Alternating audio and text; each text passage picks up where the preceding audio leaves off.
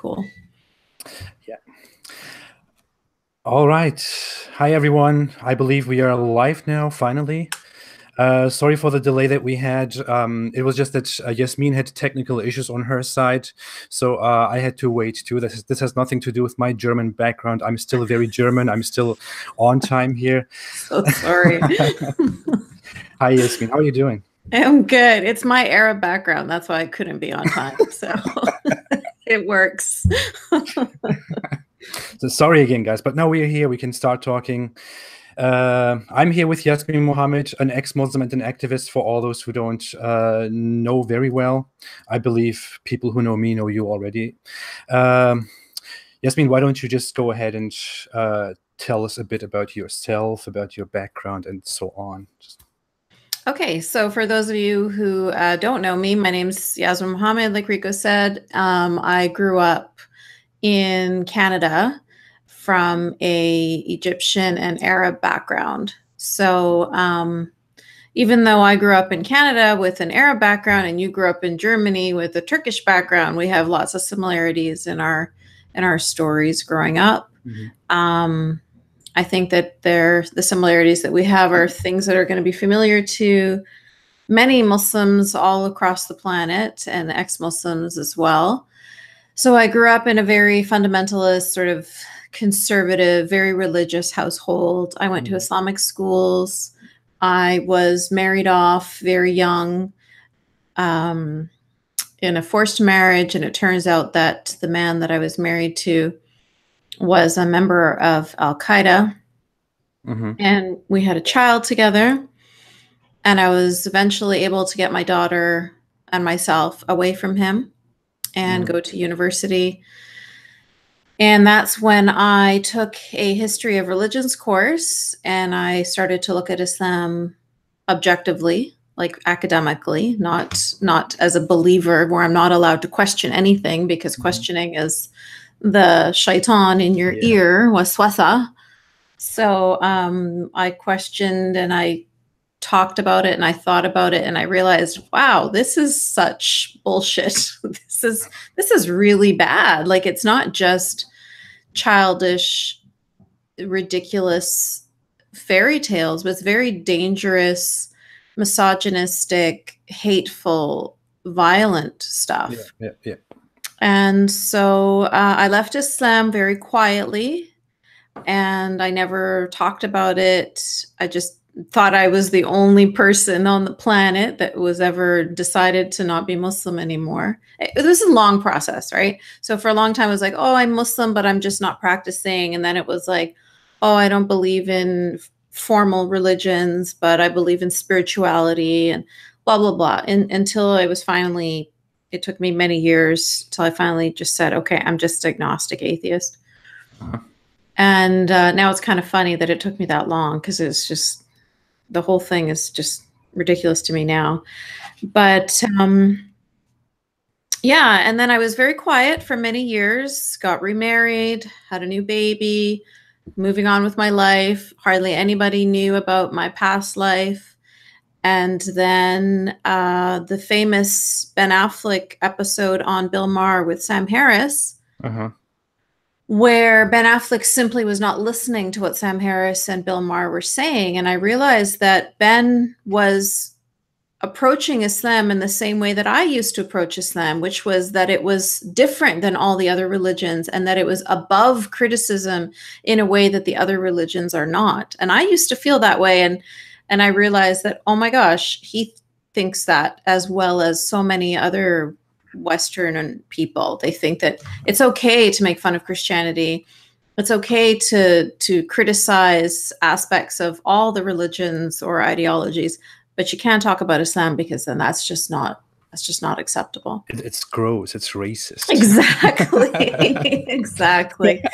So that's what made me start to speak up. I decided I wanted to be gross and racist. Initially, it was anonymously. I started Confessions of an Ex-Muslim, the blog where I was writing my life story anonymously in the beginning.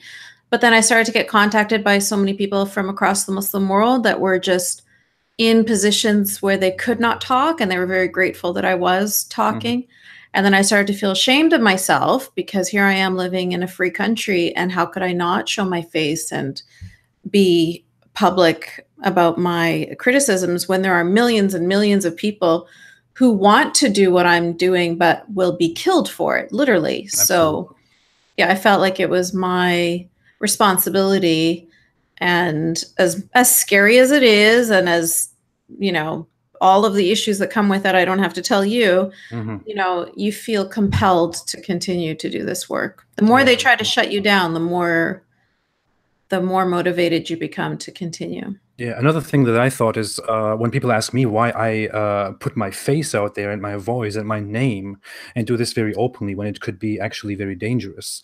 I don't know. I just think, you know, we are not the ones who are criminals. We are not the ones who are guilty in this. You know, we are doing something that we should be allowed to do, that we should be doing. We should be speaking out and sharing our ideas and our criticism and our experience. Those people who could pose a danger to us, they are the criminals. They are the bad ones. It's not us who should be hiding. We should be out here speaking with our faces. They should be hiding. That's beautifully said. Not the other way around. Wonderful. When did it happen? That phase when you started to sort of question and to criticize it. Around what age did it happen for you? I was in my 20s, so I was probably about 25, 26. So, I'll have a lot of resentment for all of the years that were wasted under Islam, and all of the things that I missed out on. So another reason why I want to speak out now is hopefully for the people that are questioning and feeling alone right now. I want them to feel encouraged to get out as soon as possible before they waste more of their life. Oh, I know. I'm just reading some funny thing that people say. I'm curious. How did that thing happen? You said you got into that relationship, which is really beyond imagination. It's beyond limits. I mean, you said he was an Al-Qaeda member. How did that? Yeah. How did that So come to happen? this was pre 9/11, so I didn't know who Al-Qaeda were. I didn't know who bin Laden was. But I knew, so when he entered Canada, he came with a Saudi Arabian passport, and he came from Afghanistan as a fake Saudi Arabian passport. He's actually Egyptian. Oh. Yeah. So he came. It turns out I was reading a New York Times article later that said that he was the main direct contact with bin Laden for the whole cell that was in Canada. So he was the leader of the Canadian cell. It's insane. Yeah. So he is in prison now. Last I heard, he's in prison. Great. He was involved in a really huge. So in Egypt, one of our presidents was assassinated, Anwar Sadat, and that was the largest terrorist, court case in Egyptian history.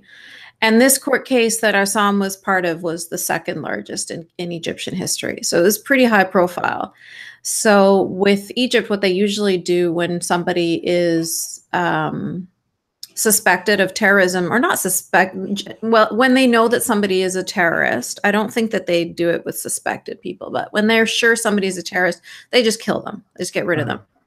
But because this was a very high profile international case, because it was the FBI that actually sent him back to Egypt, the Egyptian authorities couldn't just kill him. So he was part of this whole court case, and he was sentenced to 15 years hard labor, but that was almost 20 years ago. So I don't know if he has survived, but even if he has not, I don't expect them to ever let him out of prison. Yeah, totally understandable. It's weird. I mean, you were directly involved with something, as said before, totally beyond the limit. I mean, you have seen sort of the worst face of it. I mean, how can people tell you that you shouldn't come out and talk about these things now? Well, I think it's the people that have the most to lose from me talking about it are the ones that want me to stop talking. It's easy to say, it's easy to talk about things when it doesn't have a face or a name or a real story behind it, an actual personality, it's easy to dismiss things and say, oh, this kind of terrorism just happens over there with those weird people, and they like it. They like to wear niqab, and they like to be living in these countries. So it's much more difficult to dismiss when, no, it happened right here in your own backyard, and I am a Canadian, and I'm one of you, and I know I didn't like wearing niqab. What was that? Yeah, like it's human. And I think that all of us are connected, obviously, on that human level, and it's really hard for them to just dismiss me and ignore me and to pretend that this is a much smaller situation than it really is, because that's what they like to say. They like to say, oh, this is just a very small minority, regardless of the fact that it's happening all over the world almost every single day. They're still going to talk about how it's just such a tiny minority. So I'm here, you know, very loudly saying, nuh-uh. But by the way, I want to tell you that lots of people in the comment section are praising you right now and telling you that they love you, that you are so brave. And you brought me the biggest watching people count ever so far. So oh, good. I'm happy. Thanks, everyone. Thanks so much for watching. Thanks for being here. Thank you so much. Yeah, thank you guys. I really appreciate the support. I bring it on. Please send all the love my way, because I get all the hate all the time, and you know how we are. We harp on the hate, and so it's nice to be overpowered by love. You can send the hate to me. I just laugh about it. So many guys say that. It's a weird thing. Like, I don't love it. I'm not into, I don't like confrontation, weirdly enough, for me doing this. I don't like confrontation. I don't like any of this negativity that comes with this work. But I feel like that's just part and parcel. Like I have to deal with it. If I want to do any good or have anything positive come out of this, I have to just deal with the garbage. Yeah, I'm being sarcastic. I mean, my thing is just that before I started this whole YouTube project, I spent a year on Instagram with a satirical account, which was also called The Prophet, and afterwards the Apostate Prophet. And I got really toughened up there by all those peaceful people who follow a very peaceful religion. Yeah.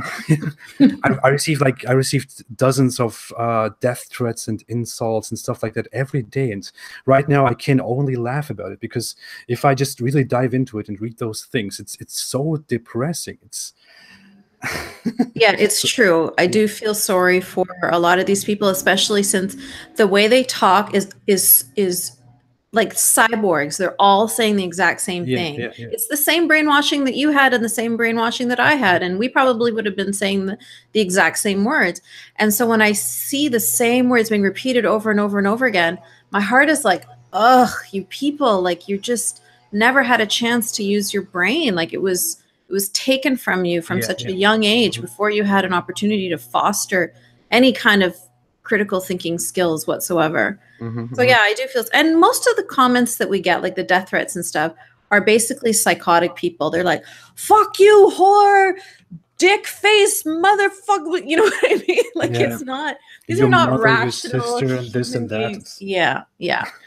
They always have to go with like the worst stuff. And then you have the other side of the spectrum as well. I also have a lot of people on the far left that have to go into like, oh, you Nazi loving white supremacist, you know, same thing. Again, they just repeat the same like sound bites, like I had even people from that side of the spectrum, even not from the far left, as you say, telling me that Muslims sending me such insults and threats do that rightfully because I'm insulting them and their religion, which is why they can normally do such things to me. MashaAllah. They are such good.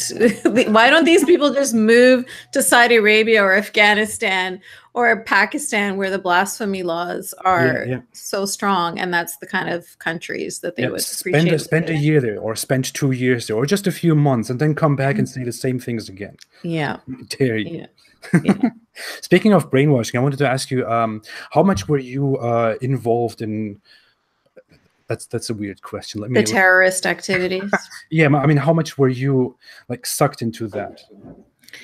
So the new term, which didn't exist when I was growing up now, is people start to talk about Islamists. And they talk about Islamism as if it's a separate religion. But I don't like to use the word Islamism because I feel like it's all Islam. But I will use the term Islamist now, which refers to a Muslim who is interested in seeing Allah's word ruling all of the planet. Yeah. So they try to spread Islam through the sword, or through government, or through immigration, or through having babies, or through whatever they want to spread Islam. That's where my family belonged. That's where I was. So we were always being taught that the caliphate will rise, and it is our responsibility to join it when it does. And this is not, my family were not unique, because this is why when ISIS became powerful, you saw people from Belgium, from the UK, from Australia, from Canada, from America, from all over the world. All of a sudden, they all just convened like moths to a flame. And everybody's wondering, how did these people get radicalized so quickly? It must be the internet. And they didn't realize, like, no, these people were from birth. They were told this will happen one day. And when it does, you have to join the fight. And I was one of those people. And I really did, I think it's sort of like when Christians get told Messiah is going to come back. Like, yeah, you believe it, but you don't really think it's going to happen in your lifetime. But I did believe it, but I didn't think it was going to happen in my lifetime. And I'm glad that it didn't happen when I was still a practicing Muslim, because I don't know. Yeah, yeah. Well, the thing is, as you said, I mean, people try to blame it on this and that, on politics, on the far right, and whatever, all the nonsense. Unemployment. Yeah, unemployment, absolutely, poverty, and complete nonsense. But I mean, it's so easy to see. But people, the problem is when people see it, they just simply deny the existence of it from the very beginning, which is why they can't acknowledge that those people turn to that because of their own ideology. Like, I give example from myself. I was born in Germany into a Turkish family, and Turks are usually not that religious, not that fundamentalist people. Most of them adhere to a rather Sufi way of thinking about Islam. And my parents are also Sufis. They are still practicing Sufis, and most people around us were, for example, Turks, and they were also kind of from the same culture. They were not Islamists.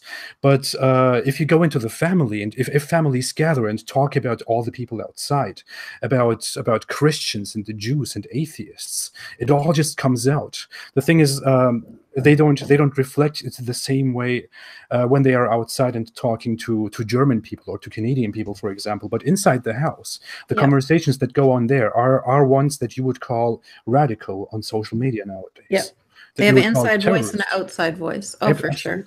Absolutely. Yeah. In my family, which was a rather mysticist and peaceful family, as well as in other similar families, there was always this extreme verbally expressed hatred towards mainly Jews, then Christians, because we used to live among them, and then all the other ones. They wouldn't even mention atheists by name, for example. They wouldn't even respect the existence of atheists. Atheists were just wicked, lost creatures who belong all to hell, and that was the mainstream talk of the Muslim community wherever I went in my life. And people refuse to see that. Yeah, totally, 100%, completely agree with you. And the problem is when you give somebody like an Islamist, that like these people that I was mentioning, you give them a microphone, and what do they say? oh, we love America. We're Muslims and we fight, the same fight you fight, and we're patriotic and we love the flag, and and then they say all their bullshit, and you and I know that it's bullshit, and they know that they're spouting bullshit. But people want to hear that and they want to believe that. And then when you and I come out and we say the opposite is true, don't believe these people, they're not telling you the truth. They don't want to hear what we have to say, because what we have to say makes them uncomfortable, makes it difficult for them to continue on with their lives, living with their heads in the sand.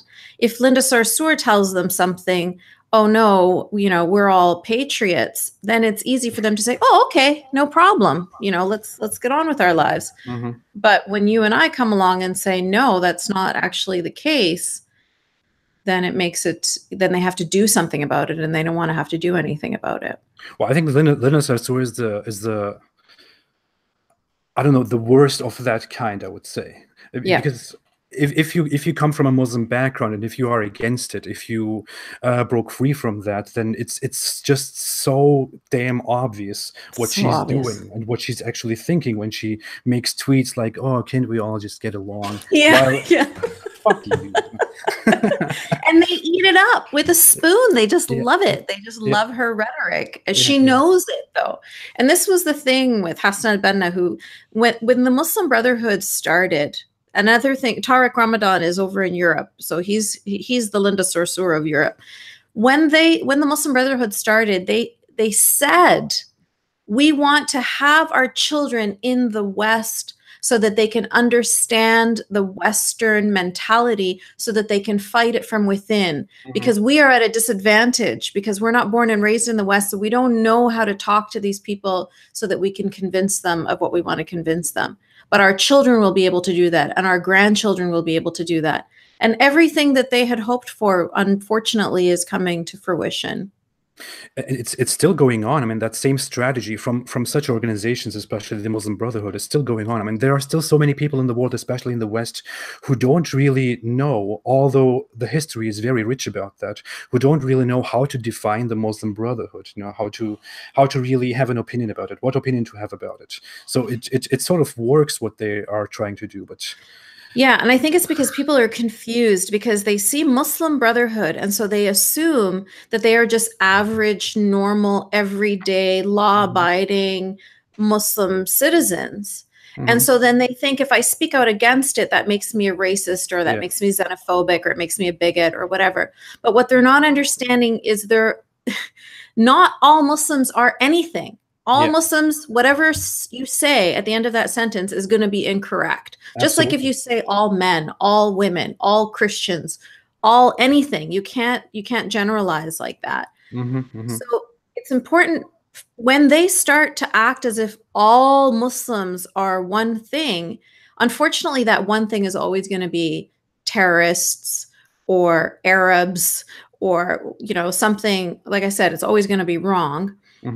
But when they do that, they're not allowing for the fact, the basic fact, that Muslims are a varied people, just like any other group on the planet. And most Muslims, yes, just like most human beings, I mean, all of us are living in comfortable societies, not full of serial killers, because most human beings are good people. Most human beings aren't murderers.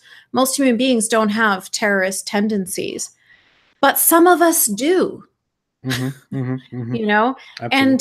some of us have bad intentions.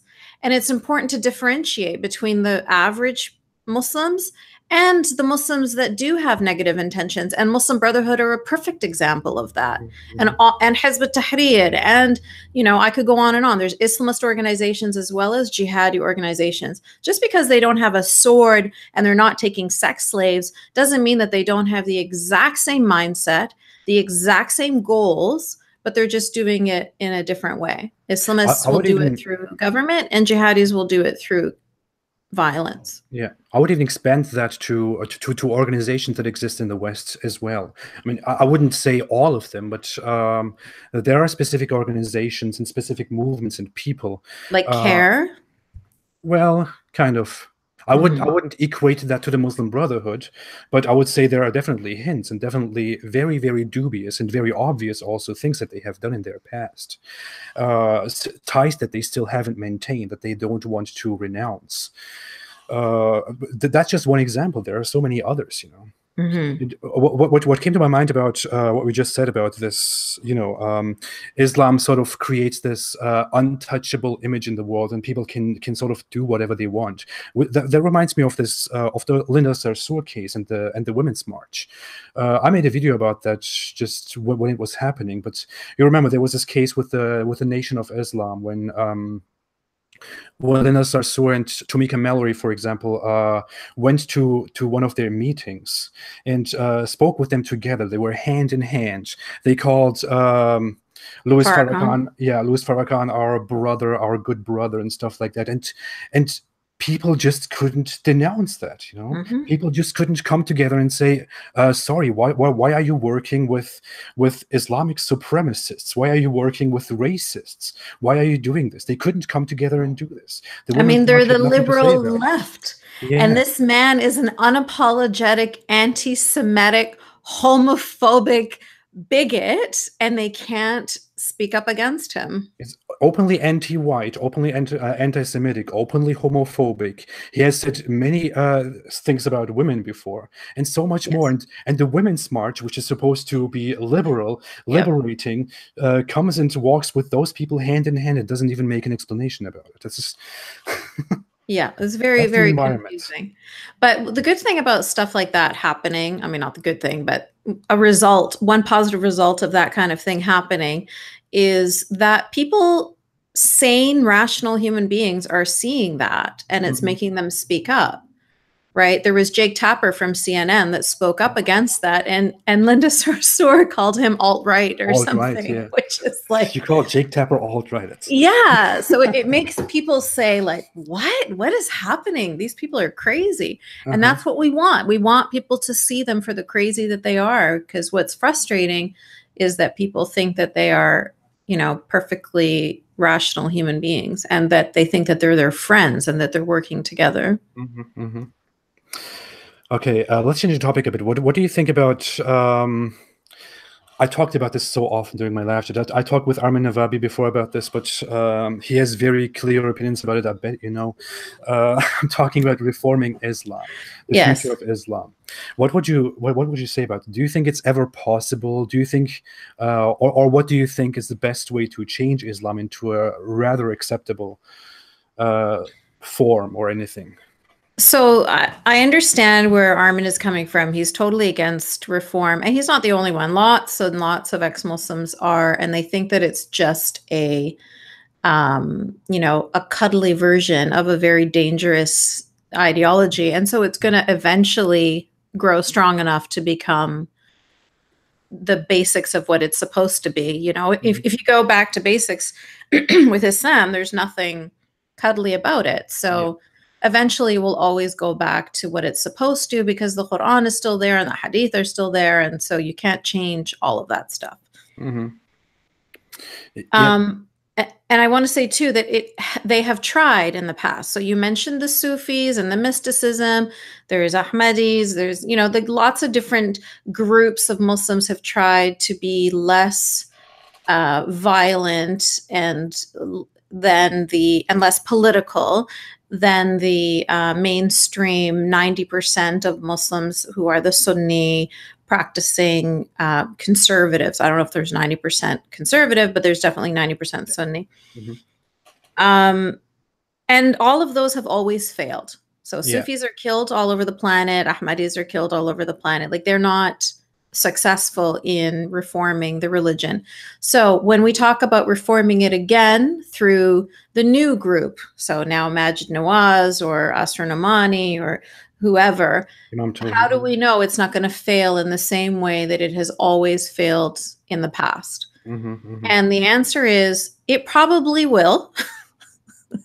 But I am still going to support something working towards a good goal, even though I don't think that it's very likely to happen. And the other example that I give for this is when we talk about gun reform in the United States.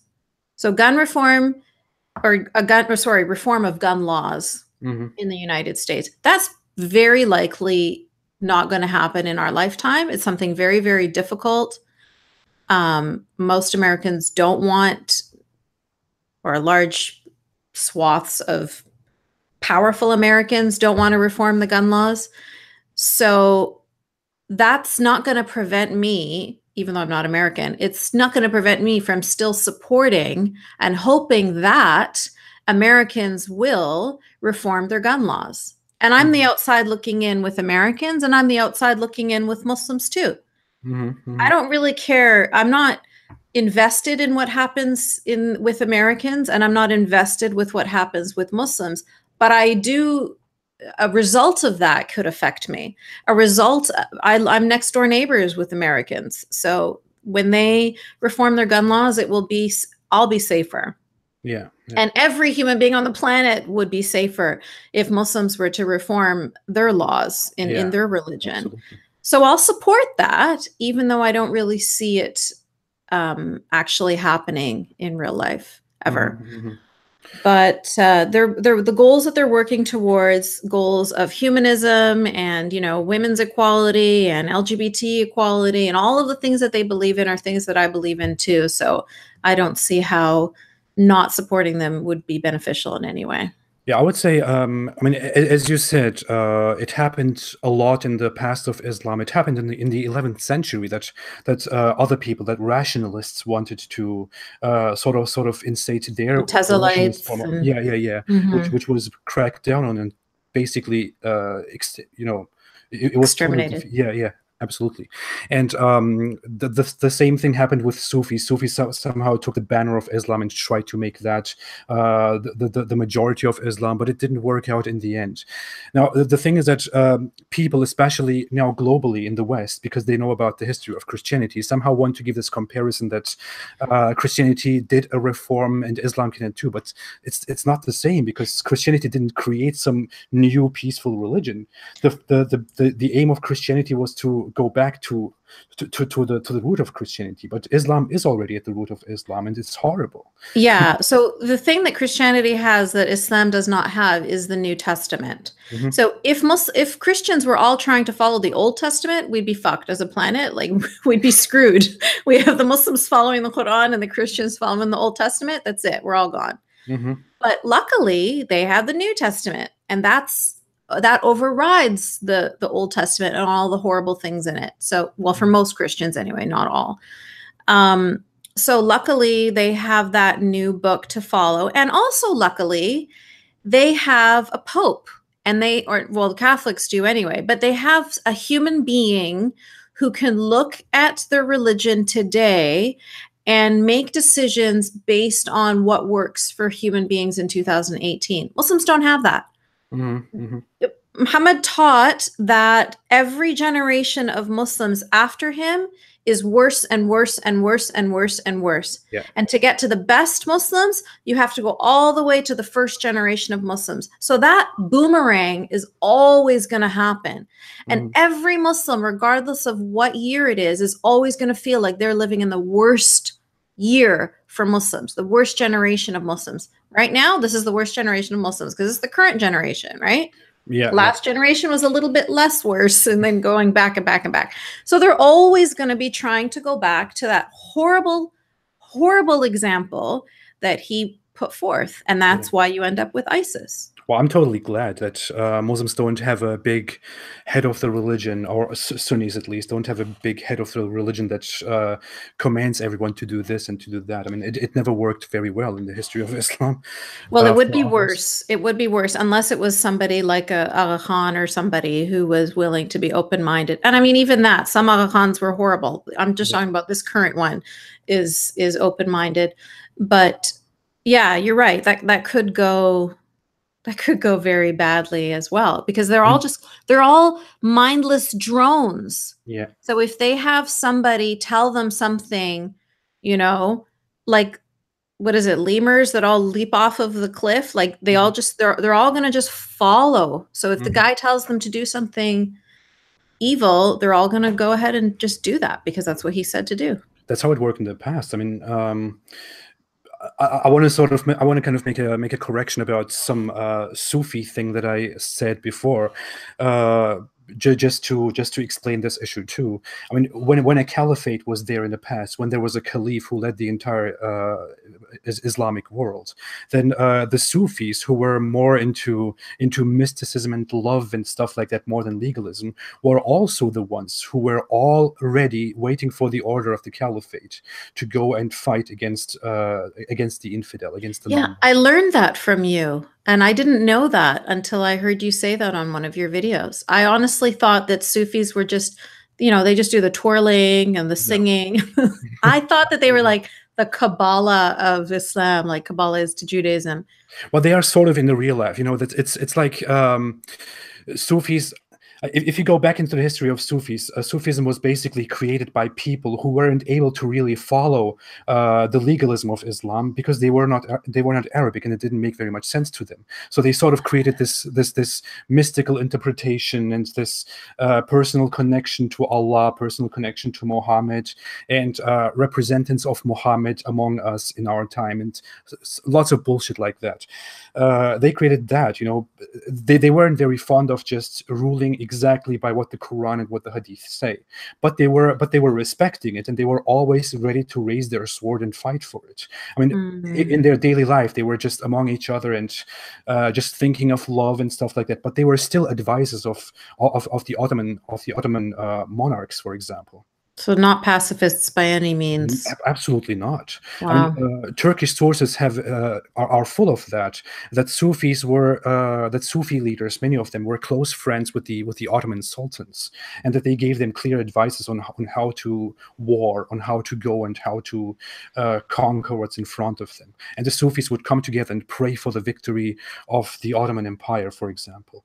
And it was sort of the same in the empires and the caliphates before that. But Sufis were collectively by no means a group of pacifists and peace lovers and something like that. So I guess that's the answer to our question. Every time Islam tries to be reformed in any positive direction, it always boomerangs right back to violence for all other groups. Absolutely. India, for example, is a good example. We have a lot of Indian viewers here who should know about their history.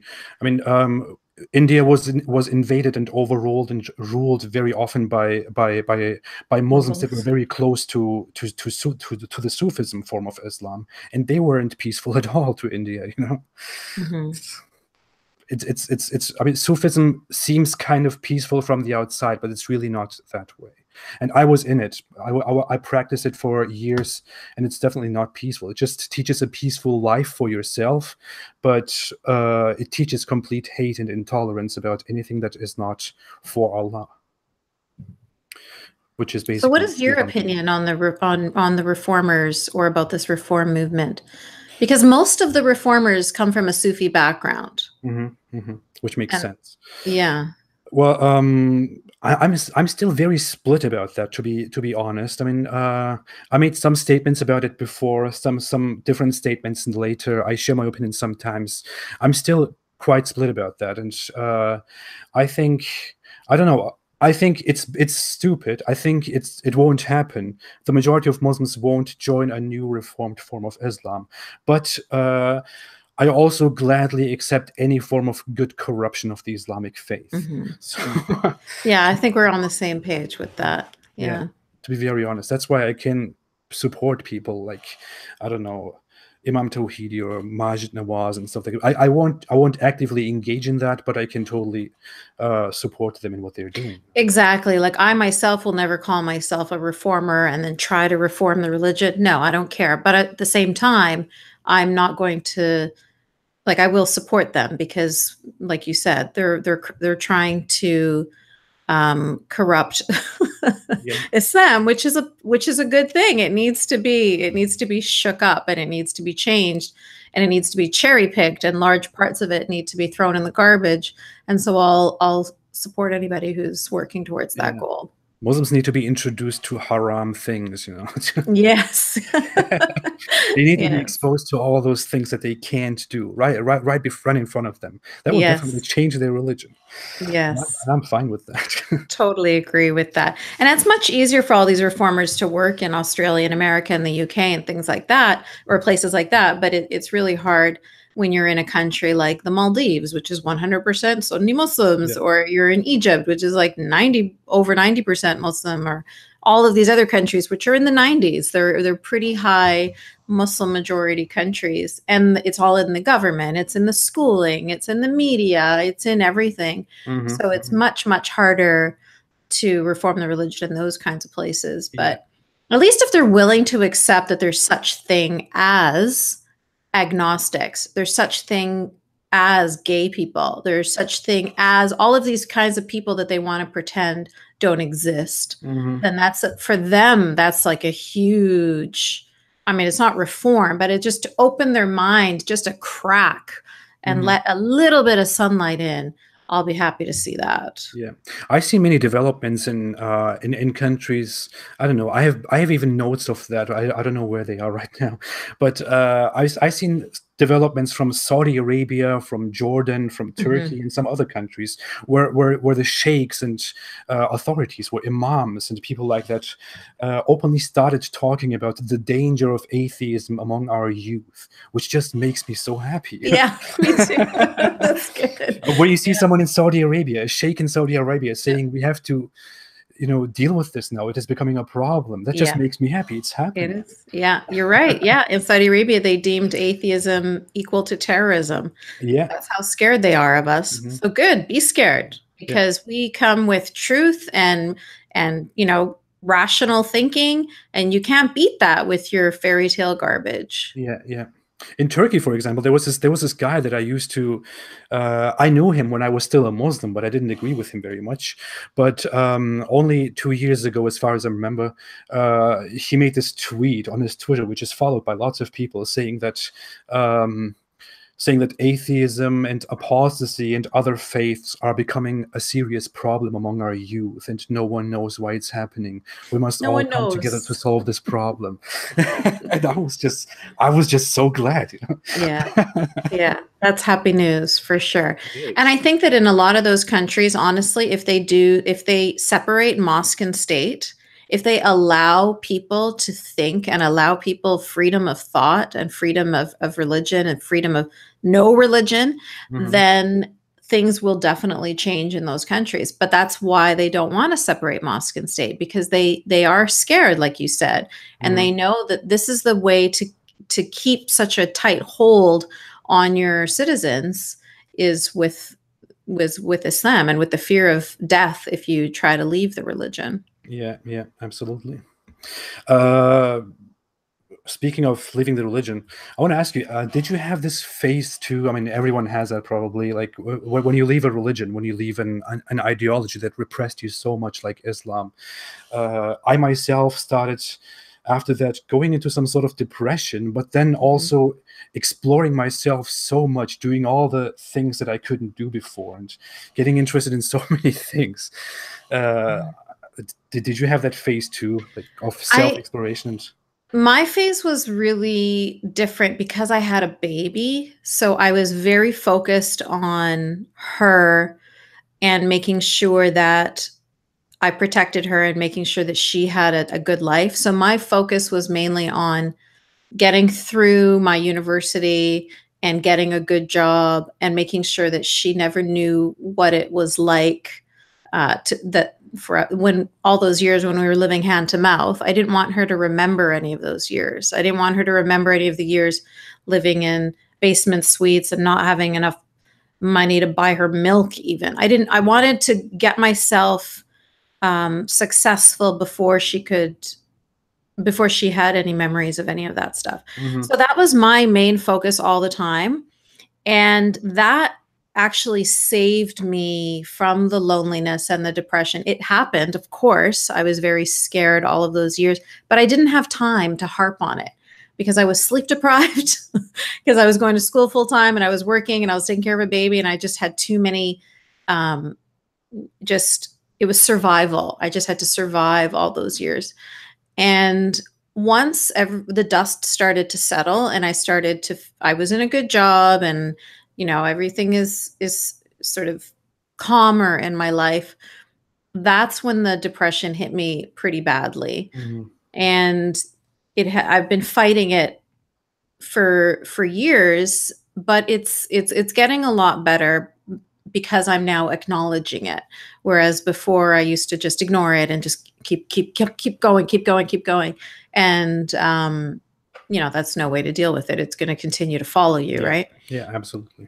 But yeah, it is unfathomably difficult to have all of the answers and to think you know everything and to be so positive in your just certitude, just this moral certitude, and to know why you're on this planet and to know everything. There's no question that you don't have the answer to. And to go from that to literally not knowing anything. Yeah. Like there's no answer to anything. It is so scary.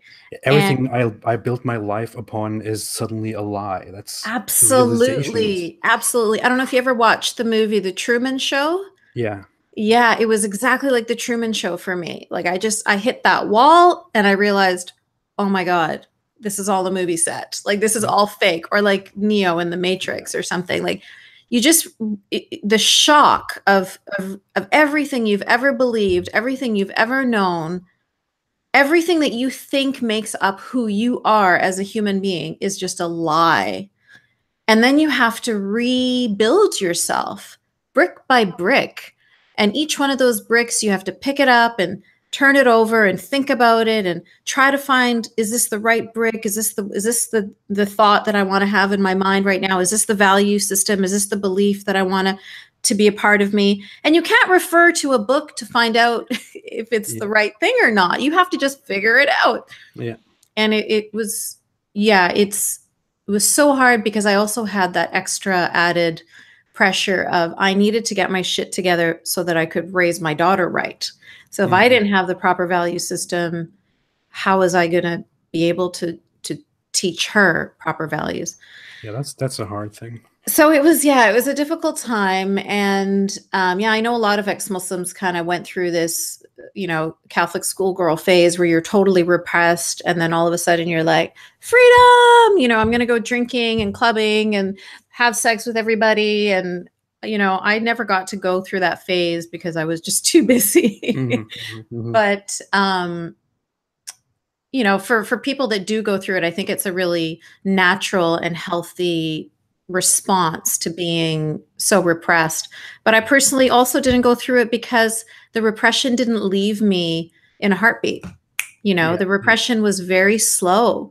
So even though I took off hijab, I didn't wear shorts till like a few years ago. Yeah. I still was nervous about wearing short skirts or wearing heels or wearing anything because I'd be like, oh my God, people are going to think I'm a whore. You know what I mean? Like I just would feel really bad about myself. And I had this thing. I had this weird attitude towards pork. After I left Islam, years after I left Islam, it's the last thing to leave you is the pork. Yeah, I was still sitting in front of it, and I'm like, I somehow can't eat this. I don't know why. Yeah. There was something in my head that was holding me back from doing that. It really took a lot of time until I get used to it. Yeah, it feels like it's the most powerful thing. I don't know why, but it's the most powerful thing. Even Muslims will do anything and everything against their religion, but they will still not touch bacon. Yeah. And ex-Muslims, it took me I was talking to an ex-Muslim friend of mine. He's been ex-Muslim for over 10 years. He's like, yes, when we see each other, let's eat pork sausages. He's never eaten pork yet. I'm like, are you kidding? Like, he's an open gay man. Like, he's totally, everything about his life is free, but he still will not eat pork. It's just crazy. Gave me goosebumps, by the way, by comparing all of this to the Truman Show. But you should have said, spoiler alert. Others did it for you here. For people that haven't watched movies from the 80s, spoiler alert. Or 90s. I don't know. I don't even know. I don't even know. A long time ago.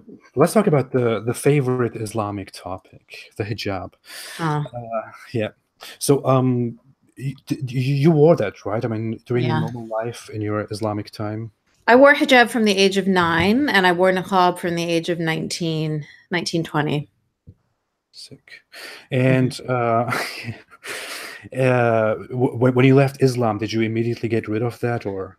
No, I did not. So I left my daughter's father, and it was months later before, I, to be honest, it was closer to a year later Mhm. before I actually even took off the niqab. Because even showing my face felt like I was walking around topless. And I was with a friend of mine who is a hijabi. She's a hijabi Egyptian woman. And she was like, just because my mom wasn't there and I had no family around. And so she was like, just take it off your face. Like, just show your face. And I was like, I can't. And she's like, just do it. Like, let's just try once. Let's go out together without you covering your face. And I was really nervous. I felt like everybody was going to be looking at me for some reason. I don't know. I felt like I was exposed. Mhm. And when I uncovered my face, literally nobody cared. Yeah. Like less people looked at me than when my face was covered. But I just felt naked. And then it was a slow unveiling after that. I took off the abaya, which is the big cloak thing that you wear. And then I started to, wear pants. And then it was like a shorter hijab, not Mhm. quite the big long one. And then it was just slowly before I finally removed everything. I was close to 30 by the time that happened. Mhm. Yeah, that's And I was doing it part-time for a long time, and oh, so much drama. But yeah, it was not just like a rip it off. I think it's different for people these days because they have the support online. If I had yeah. other people that I was talking to, if I had seen a video of a woman burning a hijab like you get to see online now, like there's that hashtag in Saudi Arabia that was big about burning the niqab. Well, you shared it a lot. Yeah. If I had seen that kind of thing, I would have felt more, um, I guess, more courageous, and I would have done it a lot quicker because I wouldn't Mhm. have felt quite so alone. And you know how it is when you're Muslim, they make you feel like if you do something that's against Islam, you're so filthy. Like the Mhm. more you cover yourself up, the better you are. Yeah. And Yeah. the less covered you are, the more disgusting of a decrepit little human being you are. Mhm. So it's just you feel like you're choosing to be a disgusting, filthy, uncovered woman. Mhm. It's Mhm. just that's the mindset that they had built in me from a young age. So I had to undo all of that brainwashing was hard work. What I think about is it may sound weird to many viewers and to many people, but since I grew up in such an observing family, as even as a man, I was told so often to be modest with my dressing. For example, my parents didn't allow me when I was a child and when I was a teenager, not child. Let's say when I was a teenager, my parents wouldn't allow me to wear shorts that go above my knees because that's immodest and wrong and bad and horrible. Which is why Mm. they never bought me such stuff. I never had that. I couldn't wear that, and people would ask me, "Why aren't you wearing shorts? Shorts, it's so hot outside," and I In couldn't say Germany, they anything. like to wear Speedos. You didn't wear Yeah. Speedos like all the other Germans. It's good you're in America where nobody Come. wears Speedos. Yeah, so I compare that. I think I felt that pain and that despair and that weird thing as a man just Yeah. because of my shorts, and I can't even imagine what a Your woman goes face. goes through. Yeah. It's Yeah. And disgusting. all of that is attached to not just your own honor, but your whole family's honor. Yeah, So yeah, when you uncover your hair or when you uncover your arms or your legs or your face, you're not just, you're not just making yourself a disgusting human being, but you're now making your whole family look bad. yeah, yeah, yeah. I was always told that by my family. Don't do this. Don't ask that question. Don't say this. What will all our friends People. say about you? Yeah. My mom used to say that all the time. What will the people say? Yeah. I'm like, who are the people? Are we royal family or something?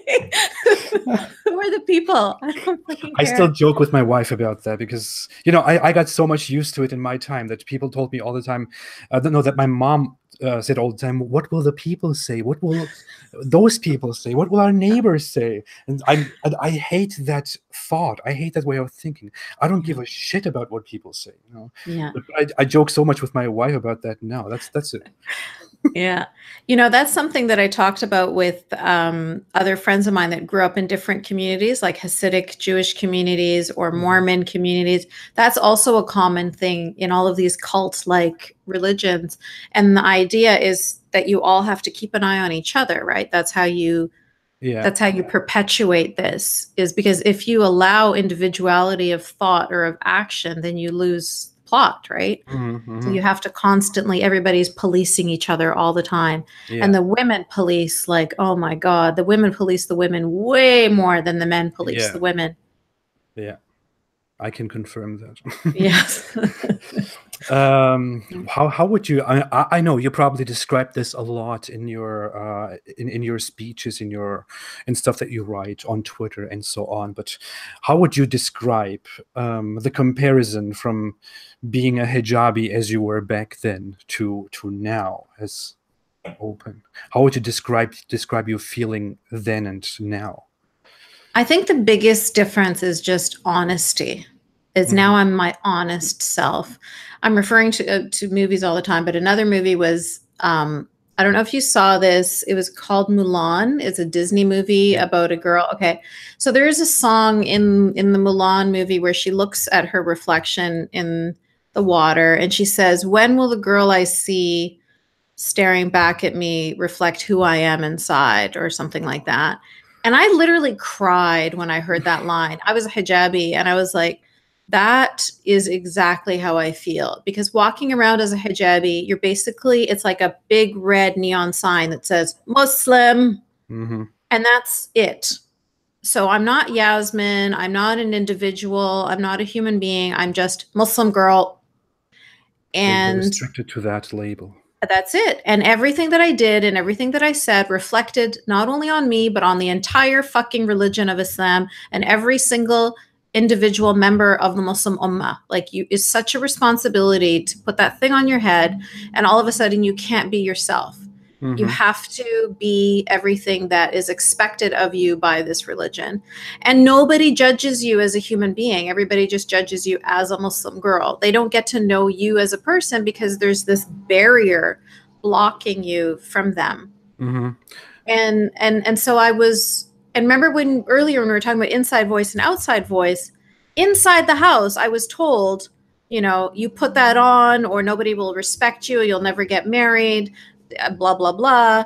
And outside the house, it's like, oh, she wants to wear this. It's her choice. She likes it.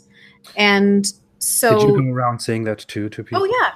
Yeah, because I had Stockholm Syndrome majorly.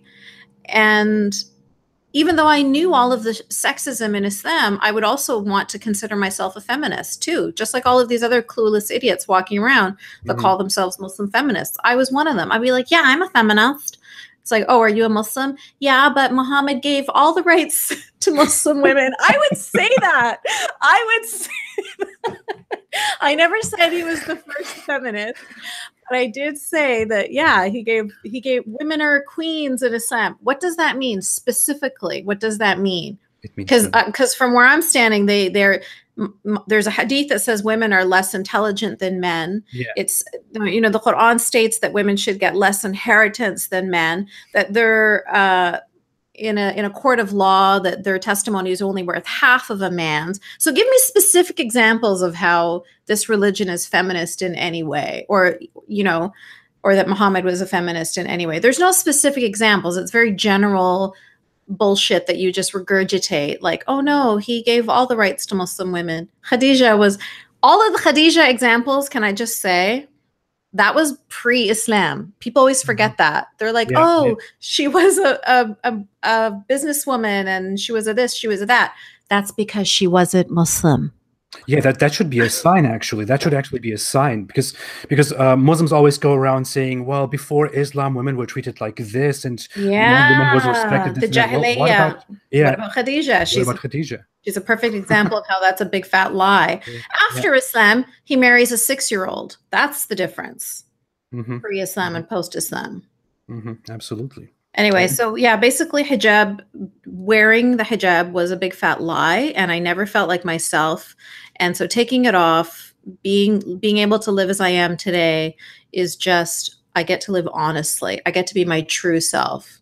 Yeah. And I honestly do feel like when people who are transgendered talk about when they were forced to live as another gender, and then when they're finally able to live as a woman or to live as a man, and the reading their testimonies and stuff like that, I'm like, oh my God, that's, I know that it's on a completely different scale, but that's how I felt when I took off the hijab and when I was able to just be myself. I was like, finally, the real me can come out.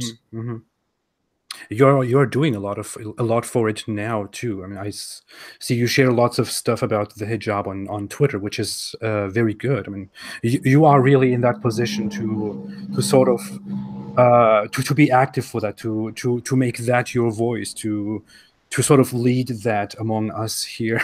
Yeah, I think the hijab is symbolic, though. Like, I think that woman that I have removing the hijab on the Syrian woman when she left ISIS territory, that's very symbolic of just freedom. Yes. Just take this religious shit off my body and let me fly, let me soar as who I am inside.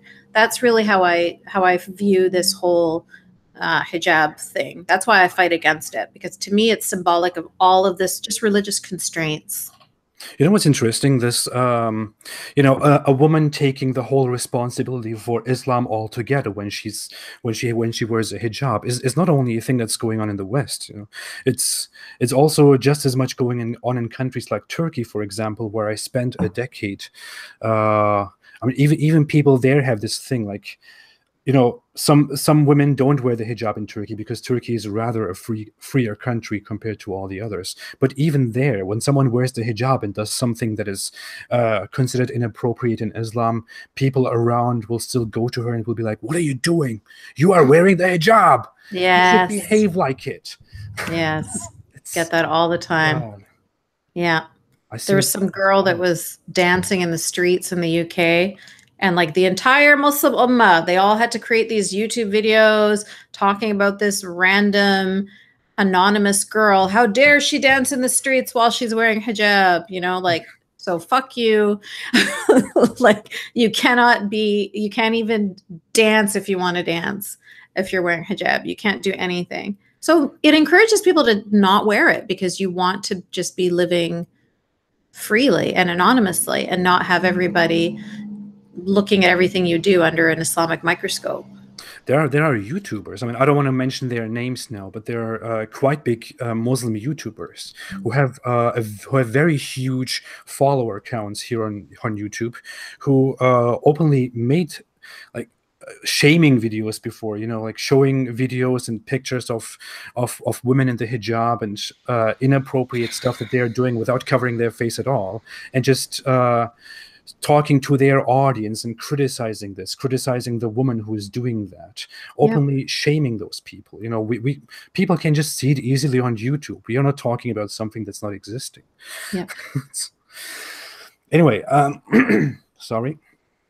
One final thing that I would want to go into with you before we go answering questions is what is your advice for skeptic Muslims and ex-Muslims, especially women, I would say, who live in religious Muslim families in the West or in the Islamic world? What would be your advice for them as an ex-Muslim woman?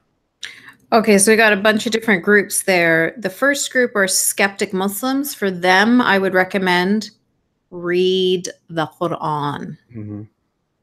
And if after you finish reading the Quran, you're still Muslim, start to read the Hadith. And then come join me on Twitter because you will be an ex-Muslim. it shouldn't take long. After reading Sahih Bukhari, if you want to read it shouldn't really take long. You will either become a jihadi or you'll become an ex-Muslim. Those are your two choices. There's no third option. So that's what I say. If you're a skeptic Muslim, learn your religion. Read it in your native tongue. Do not believe the bullshit where they tell you it has to be read in Arabic. It has to be understood in Arabic. No. Arabic is my first language, and I can read the Quran, and I can tell you for a fact it is way worse in Arabic because the English translations have been whitewashed so that they're not quite as aggressive, so that when the English speaking people read it, it doesn't sound as bad. Yeah. But it's bad enough. It will still do the trick. So read the Quran in your native language, and don't go to imams who are just going to tell you whatever. Don't go to anybody. Just use your own brain. Read the literal word of Allah. Read what Allah is saying to you.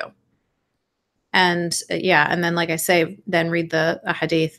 So that's what I say to Muslims.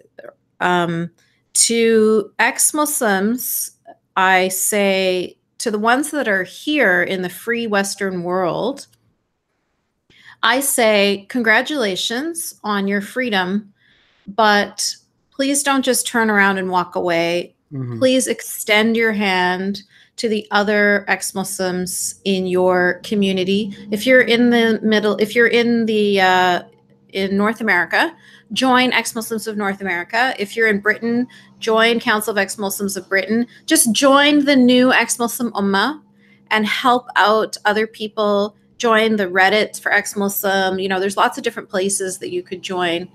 And even if it's not physically face-to-face, even if it's just online, be there to support all of the people that are going through the journey that you went through, because you know how difficult and how lonely it was. Yeah. So that's what I have to say to the ex-Muslims over here. Ex-Muslims over there. I never hang know in there. Hang in there. I guess it's the same sort of advice, but much quieter. Be very quiet about it. But there are ex-Muslim groups in Pakistan, in Egypt, even in Saudi Arabia. They're very quiet and they're very careful. Yes. And if you are in any of those countries and you want to join in with other ex-Muslim in those countries, then you can contact me. Contact me through my website or contact me through Free Hearts, Free Minds.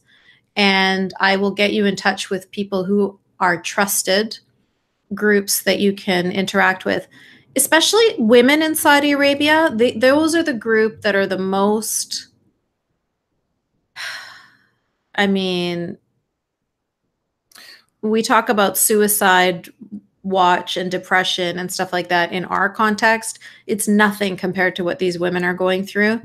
And to just be able to speak to another human being openly that you can trust, that will hear you and not demonize you for having these questions, literally can save lives.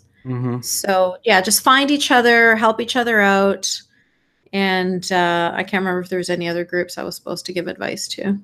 I think that's it. That's everything. Okay. So sorry for the very long question. That's okay. Okay, let's do the following. I've seen a lot of questions, guys. So many, but we are in such a great conversation. Thank you so much, Yasmine. Thank you for having me. So you can go ahead and ask questions now. I think we could now start going into those questions, answering them together. I would prefer that Yasmine answers more of the questions, that the questions are more directed toward Yasmine. I'm always here, guys. So wait, I made a note of an early question, actually. No, okay. This was a super chat question. The question came from Dominic and was, as ex-Muslims, do you still support non-medical circumcisions of boys? I personally don't think that there's any reason to cut the genitals of a baby unless there's some medical reason for it. I don't see why we would ever do that to healthy children, male or female. Yeah. From my side, I can say I'm not. I don't talk very much about different topics here on my channel, but I think it's a very useless, very stupid thing. People make excuses about it, like, "Oh, it has these health benefits and that health benefit," but it's not true. That's like cutting part of your finger off and saying, "Well, it has some health benefits." I mean, I did it for a reason. Come on. Yeah. Thanks. I agree with that. Thanks, Dominic.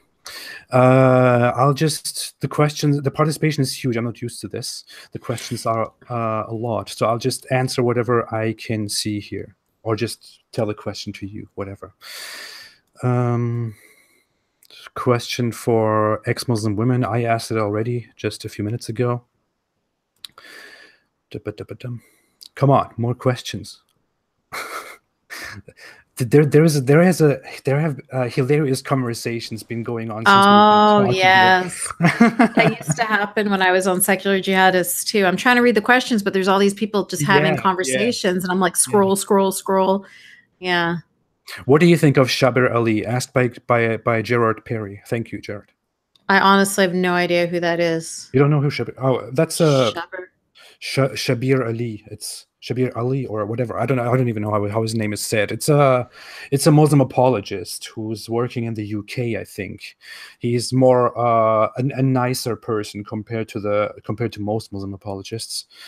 You know Vidovitz, right? He has a channel. Yeah, he had recently a conversation with him, actually. Oh, it says he's a Canadian Muslim preacher who serves as the president of the Islamic Information and Dawah Center in Toronto, Ontario. No? Yeah, I have no idea where he is. I have no idea where he is. Okay. I should know him. He's Canadian, but... Anyway, I don't have an opinion about him either. I try to avoid Muslims. Me too. So there's some that I can't help but know about, like the really big ones, but otherwise I'm not really paying attention to what different Muslim preachers are doing and saying. Yeah, I mean, people say that all the time to me because I'm making a YouTube channel here and talking about various issues about Islam, that I should care about this Muslim apologist and that Muslim preacher, and I should have debates. But I really don't think that's part of what I'm doing here. No. I shouldn't even be doing that. I don't see any point in debating Muslims. I agree. I totally agree with that. I hardly ever debate with the ones that come onto my Twitter page. Most of the time I just ignore them, or if they say something, you know, incredibly heinous, that I might respond with something snarky or rude. But very, very rarely do I actually get into debate and conversation, because very rarely do I get a Muslim who is saying something to me which is actually an argument, which is actually coming from a place of rational thinking. And if they do, then of course I'm going to engage with a normal human being. But most of the time it's just very hateful stuff. Yeah, this is also to all the Muslims who are watching. I see very often just comments. I mean, 95%, I would say, of comments coming from Muslims that are critical just say stuff like, "Oh, you don't know anything about Islam. Oh, you need to do this. Oh, you don't know that." People tell me I need to read the Quran in Arabic. They're like, you need to learn your religion. Like, this is why I was saying I could out-Muslim any of these people. Honestly, like absolutely none of them. And I think it's the same for you too. And this is where the problem lies. There's a lot of Muslims that, like you and me, we actually lived as Muslims. But there are a lot of Muslims, Muslim reformers, ex-Muslims out there today that grew up in families where nobody wore hijab, everybody was drinking alcohol. You know, they didn't do anything except for maybe go to Eid prayer once a year. And then they start to talk about the experience of living as a Muslim. And I'm like, please sit down, because you did not experience living as a Muslim. You experienced living in an Islamic cultural family. But that's not at all the same as living as a Muslim in a Muslim country or with an actual practicing family. I mean, some of these people I speak to, they're like, "Oh no, we never even prayed. I didn't even know how to pray." Like, what? How do you? That's like, all my day was consumed by prayer. That's all I ever did. I used to spend hours just at night just praying to Allah, doing those additional prayers that, you know, the voluntary prayers and stuff like that. Many Muslims think, because they see all those Muslims outside who are basically just cultural Muslims and don't really do much, they think that ex-Muslims are also a result of that, but it's Yeah, not. yeah. Or they Many think of we're us, exaggerating because yeah, they know that this guy Mike, whose real name is Mustafa, and we call him Mike at work, and he goes for a beer with us and da da da. So therefore, all Muslims are like Mike. No, no. they're not. Yeah, we were both practicing Muslims. We both came from conservative families, and we learned Islam. We practiced Islam for so long. And of course, we speak against it. It's equating us to those cultural Muslims who never cared about their religion. Is just, it makes no sense. It's stupid. Totally agree. Nautanki, thank you for the question. Nautanki asked you, how is your life after leaving Islam? I believe you answered that mostly, but if you want to. Yeah, it's just every now and then, even just like, walking along the beach with my husband, holding hands, and I'll stop and I'll just be like, I can't believe this is my life. Sorry, there's my neighbors are mowing their lawn. Oh, that's okay. I just can't believe this is my life, because there were so many points in my life, which when my book finally comes out one day, you'll read it. There were so many times when it could have gone in another direction so easily. And it's just like a miracle that everything worked out the way that it did, and that I'm free today. As free as I could possibly be. I think that it's my daughters who are truly free, because they never have to overcome all of the brainwashing and garbage and all of the damage that it does to your psyche and to your body and mentally and psychologically, all that stuff. I'm never going to get rid of it. I'm never going to lose the anxiety and the depression and all that stuff. I'm just going to have to learn how to deal with it. But gratefully, my daughters never had to overcome the brainwashing, so they're truly the free ones. I would totally agree with that. Miles Yoshimoto asked, thanks Miles, how dangerous is your living as an ex-Muslim? How dangerous do you think it is? I don't like answering this question. I don't like thinking about this question. I never tell my husband anymore about the death threats, because every time I used to tell him before, because I'd be really shook up and upset. And so you want to share it with somebody you care about. He would go and buy like some other security system for the house. So now I've stopped telling him because it stresses him out. But, at the end of the day, before I opened my mouth for the very first time, before I put my face on the screen for the very first time, I had to think that one day there was the potential that I might end up living like Ayaan Hirsi Ali with and that had to be something that I had to be okay with. I had to understand that if I'm going to do this, I have to do it fully. I can't half-ass it. And that means that could end up being my future. And I still decided to go forward. I think what I'm doing is speaking for a lot of people who cannot speak for themselves and being a voice for the voiceless. And so I feel like I have to do it regardless of how dangerous it is. I have to just keep doing it. Yeah. It's a stressful thing to even think about, let alone talk about. I would say, by the way, that although many people think the opposite, I think that I'm not in a very big danger, especially since I'm in the United States. I don't think that every Muslim out there wants to kill me or wants to kill you. It's mostly those very, very sick people who are filled with hate, who would come and do something like that for a bigger organization.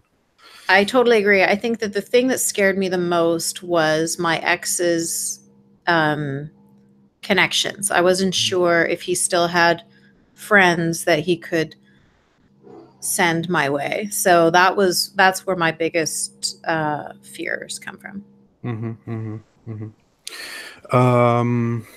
What is the usual Muslim response to your I'm not talking about all the social media response. I'm not talking about all the people that send you stupid crap online. But if you encounter Muslims outside, for example?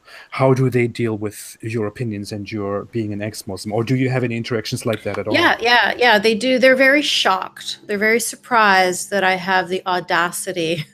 They get it's not the same kind of anger that you get online, which is very like rape, fuck, shit, blah, but it's much quieter.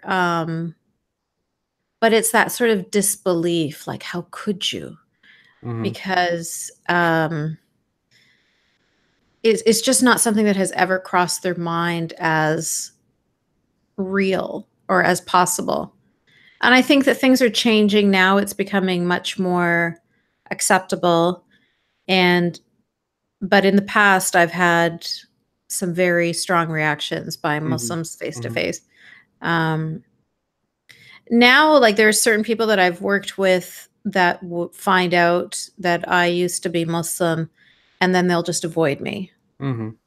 So I'll have that kind of, that's I think the most typical experience online too, is people see Yasmine Mohammed and then they're like, oh, chit chat, and then they're like, oh my God, she's an ex-Muslim, block. So that's, I think, the most typical. You see people blocking you without even interacting with you. Oh yeah, all the time, all the time. Me too. I saw something like someone mentioned me on Twitter on someone else's tweet, and then I go on that page and I'm blocked for no reason. I didn't even have an interaction. What the hell? I'm like, now I've disappeared. Now I'm no longer on the planet because you blocked me. It's like a little kid going la la la la la la. You know, it's like, okay, sure, block me if you want. I'm still here and I'm still talking, and it hasn't affected me in any way. Thanks, whoever asked the question, by the way. I lost it out of sight. I have no idea. But thanks for the great participation, by the way. Thanks, Yasmine, for being here. But let's go on. Okay. It's a question that I sometimes answer. What's your view on Christianity in general, in its current form, in its current situation? Asked by Sorin Kression. Thanks, Sorin. Okay. Most of the Christians that I interact with on a daily basis are, you know, super open, friendly, neighborly, kind, good people. And I do not, it's all about perspective, right? Like, it's all relative. So I think of Christianity as like, you know, when you're a nurse in the emergency, there's like triage. You're going to have somebody coming in with a bullet wound to the head, somebody coming in with like a cut finger, and somebody coming in with a stomach ache or something like that. You have to decide what's the thing that we have to deal with first. And from my perspective, obviously, Islam is the most dangerous religion that we have, that needs to be dealt with right now. Christianity is causing problems in countries like the Philippines and South America and stuff like that, because it is intertwined into their lawmaking. Like, it prevents women from getting divorces, prevents them from getting abortions, things like that.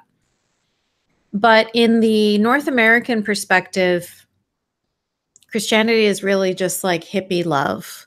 You know, like, my daughter goes to do her piano recitals in a church. So every few months we go to it's an Anglican church.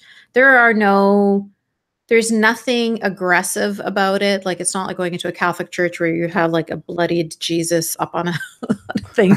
You know what I mean? It's very, you know, it's got a rainbow flag when you walk in the door. Like, it's all of these quotes all over the place about love and things like that. It's a positive atmosphere. Nobody's yelling and screaming about the Jews and the infidels. You know, So comparatively, I don't really need to talk about Christianity or deal with Christianity in my context. And I think that there are a lot of different problems in the world, and there's a lot of different people dealing with a lot of different problems. And there are a lot of really respectable, amazing people like Seth Andrews, the thinking atheist, who grew up as a fundamentalist Christian, or Matt Dillahunty, who also grew up, like, he did like all sorts of crazy stuff when he was a Christian. like the whole healing, you touch somebody and like they get saved by Jesus or whatever. I don't know. So those people, I think, are doing a really great job of speaking out against fundamentalist Christianity and the dangers of it. And so I leave them to their work, and I'm not really involved in speaking up against the dangers of Christianity today. Yeah. Well, I would agree partially. I mean, people who are on my channel know already that I don't have not even a small stance against Christianity, because if I just compare those two ideologies, for example, Islam and Christianity, which I don't want to, I grew up in Germany. I lived in Turkey for 10 years, and Turkey is a very moderate Muslim country, and came to America, and the comparison between my lives among Islam and my lives among Christianity is just crazy different. Yes. Yeah.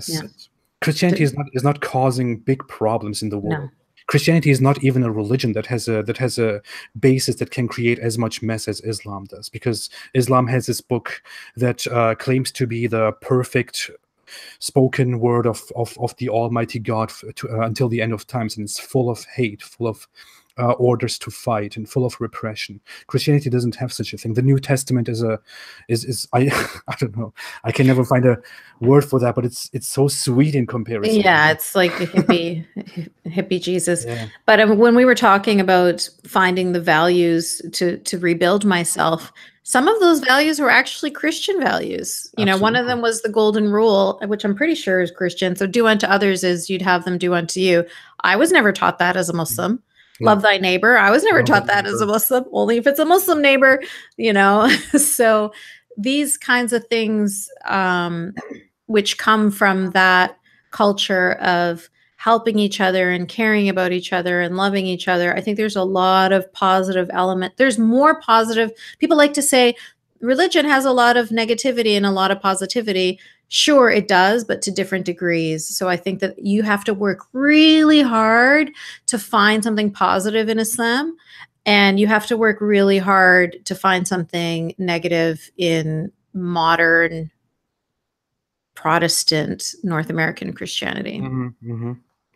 Yeah, I would even say, left-leaning people and that care so much about minorities and about all the others in the world, even they took a lot of their compassion, I would say, from Christian culture, from Judeo-Christian culture, because that's how people grew up. That's what people see. That's how their parents are, and that's how they think about other people. If those same people were born somewhere in I don't know, Malaysia, for example, not Malaysia, let's not say Malaysia, but some country, I don't know, yeah. Jordan. They wouldn't have the same attitude toward others. Yeah, I find it so strange that people get so angry when they say that Enlightenment values or Western values are just an evolution of Judeo-Christian values. It's like, well, duh. Why are we arguing? This is a historical fact. These people grew up in that culture. The people that came up with Enlightenment values came from a Christian culture.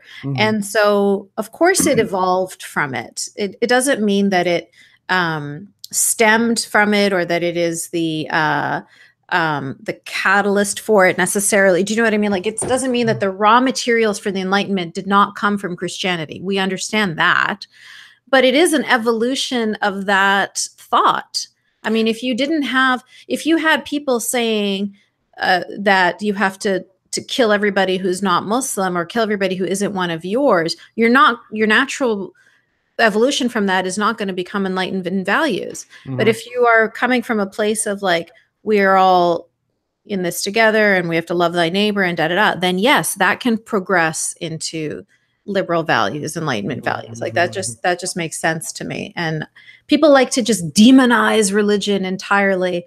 And I don't think religion is demonic. I think that it's just human thought. It's just evolution. We're just trying to make sense of the world, and we're coming up with different ideas. It's no more demonic than the Greek mythology.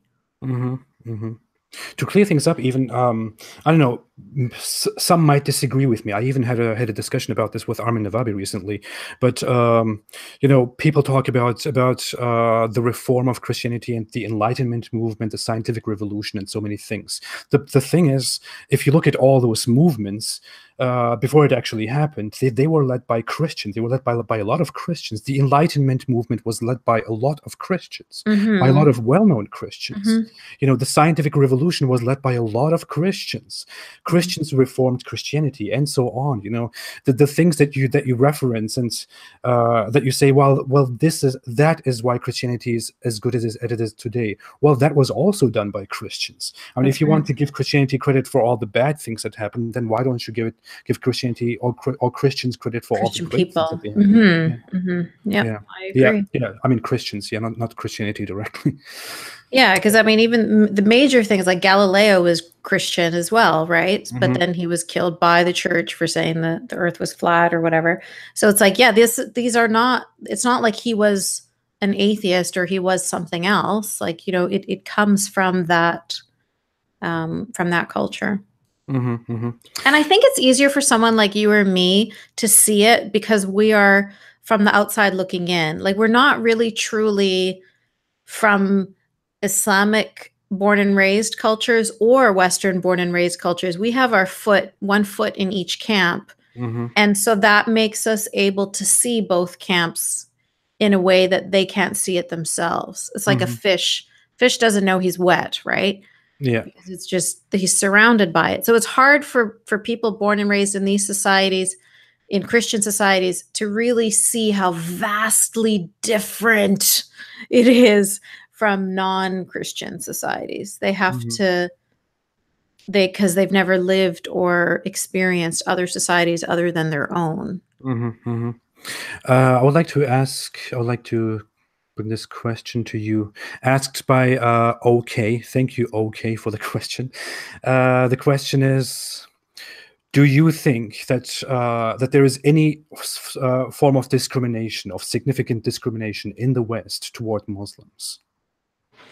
I think that there is, of course there is, but I think it is also exaggerated. So a lot of these Islamophobia things that get trumped up, like in Canada, we had a girl talking about an Asian man cut her hijab with scissors, and we had our prime minister talking about it, and everybody, the whole country was denouncing this horrible act, and then it turns out that she lied about it. And that's not just one. I mean, these stories are constant everywhere all the time.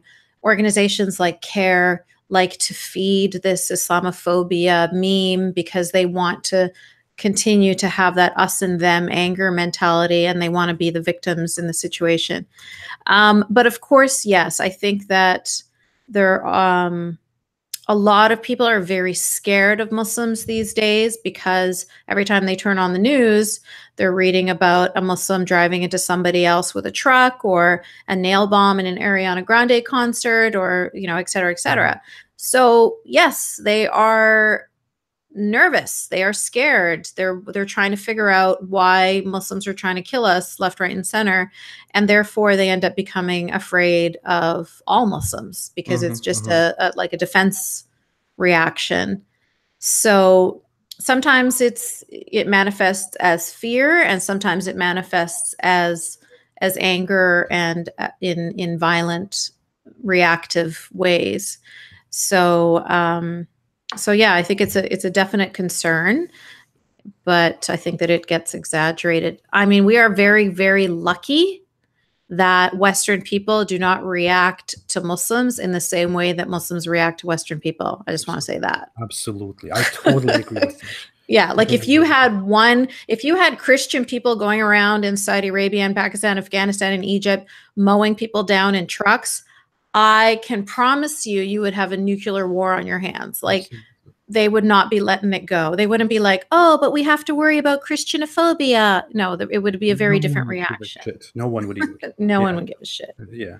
About the feelings of Christians and this and that. No one would. No, I mean, what happened? Some woman in Canada, was our foreign minister, somebody tweeted about human rights concerns in Saudi Arabia, sending a tweet saying, We should let these women go that are just human rights activists. And what did they do? They kicked the the Canadian ambassador out of Saudi Arabia. They kicked all of the Saudi Arabian students out of Canada. They canceled all flights, blah, blah, blah, blah, blah. All of this big, huge reaction because of a tweet criticizing Saudi Arabia. So imagine, don't interfere with our affairs. Yeah, don't interfere with our affairs. So just imagine if instead it was somebody who had driven a truck into a group of Saudi Arabians. Just imagine what the reaction would have been.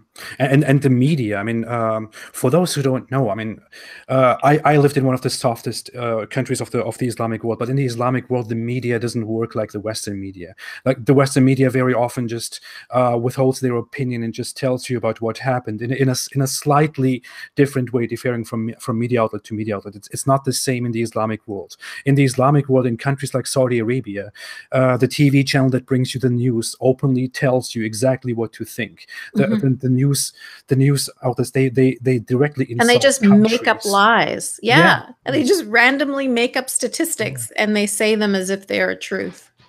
From Turkey, for example, just a random example. In Turkey, whenever something happens between Turkey and Germany, for example, the media starts saying things like "traitorous Merkel" or "Germans did it again," stuff like that. That's how they report. They don't. Yeah. It's not like the Western media.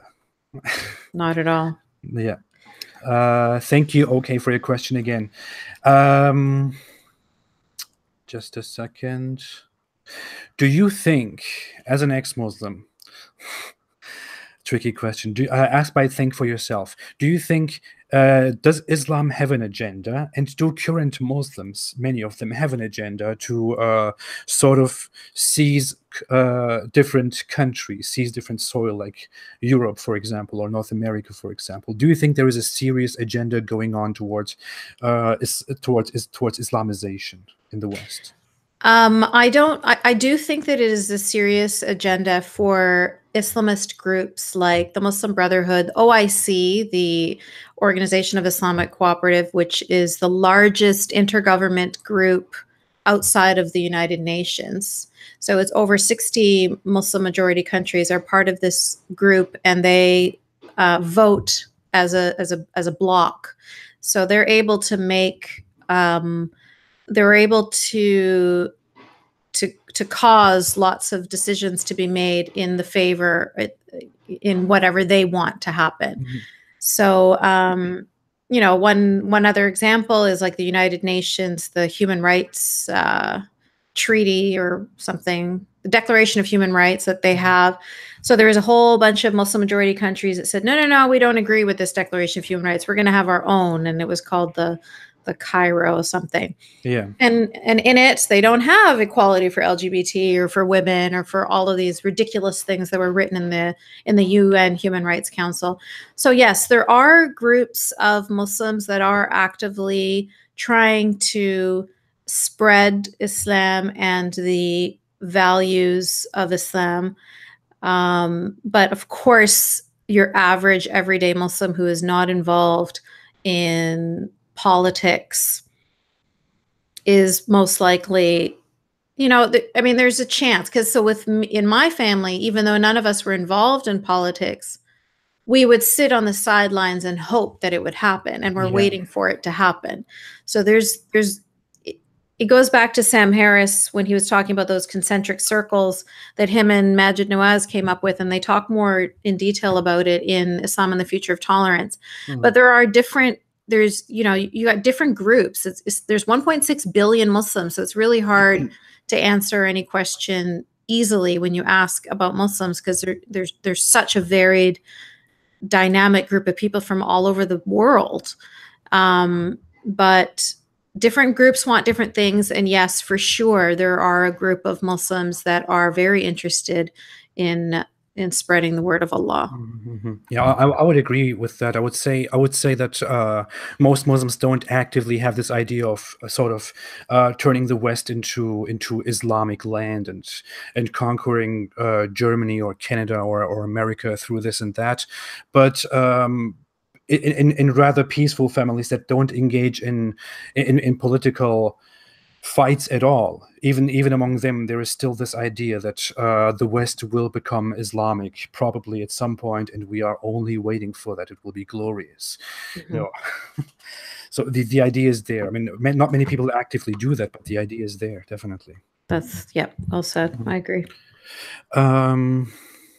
Just a second.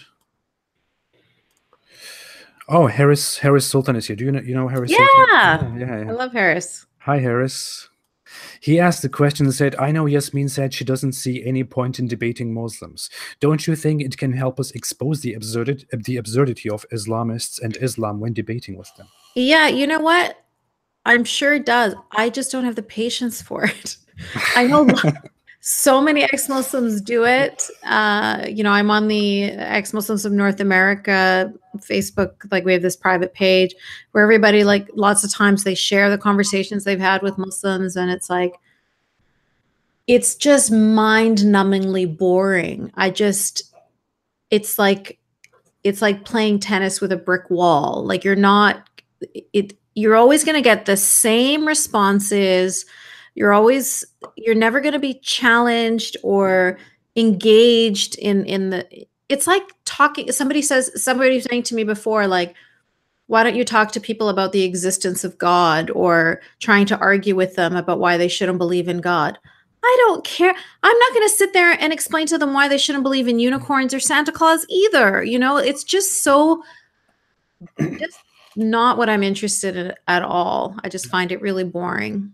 Yeah, I would say from my side, I mean, of course, people bring this thing up that if you debate someone and you are more influential, you make better points than them, then there might be a chance that maybe some people could agree with you suddenly and join your side or whatever. But I don't think any of those possible results is worth the time and the effort you're wasting on debating a wall. I totally agree. And at the end of the day, I don't care if one more person leaves Islam. It doesn't make a difference to me.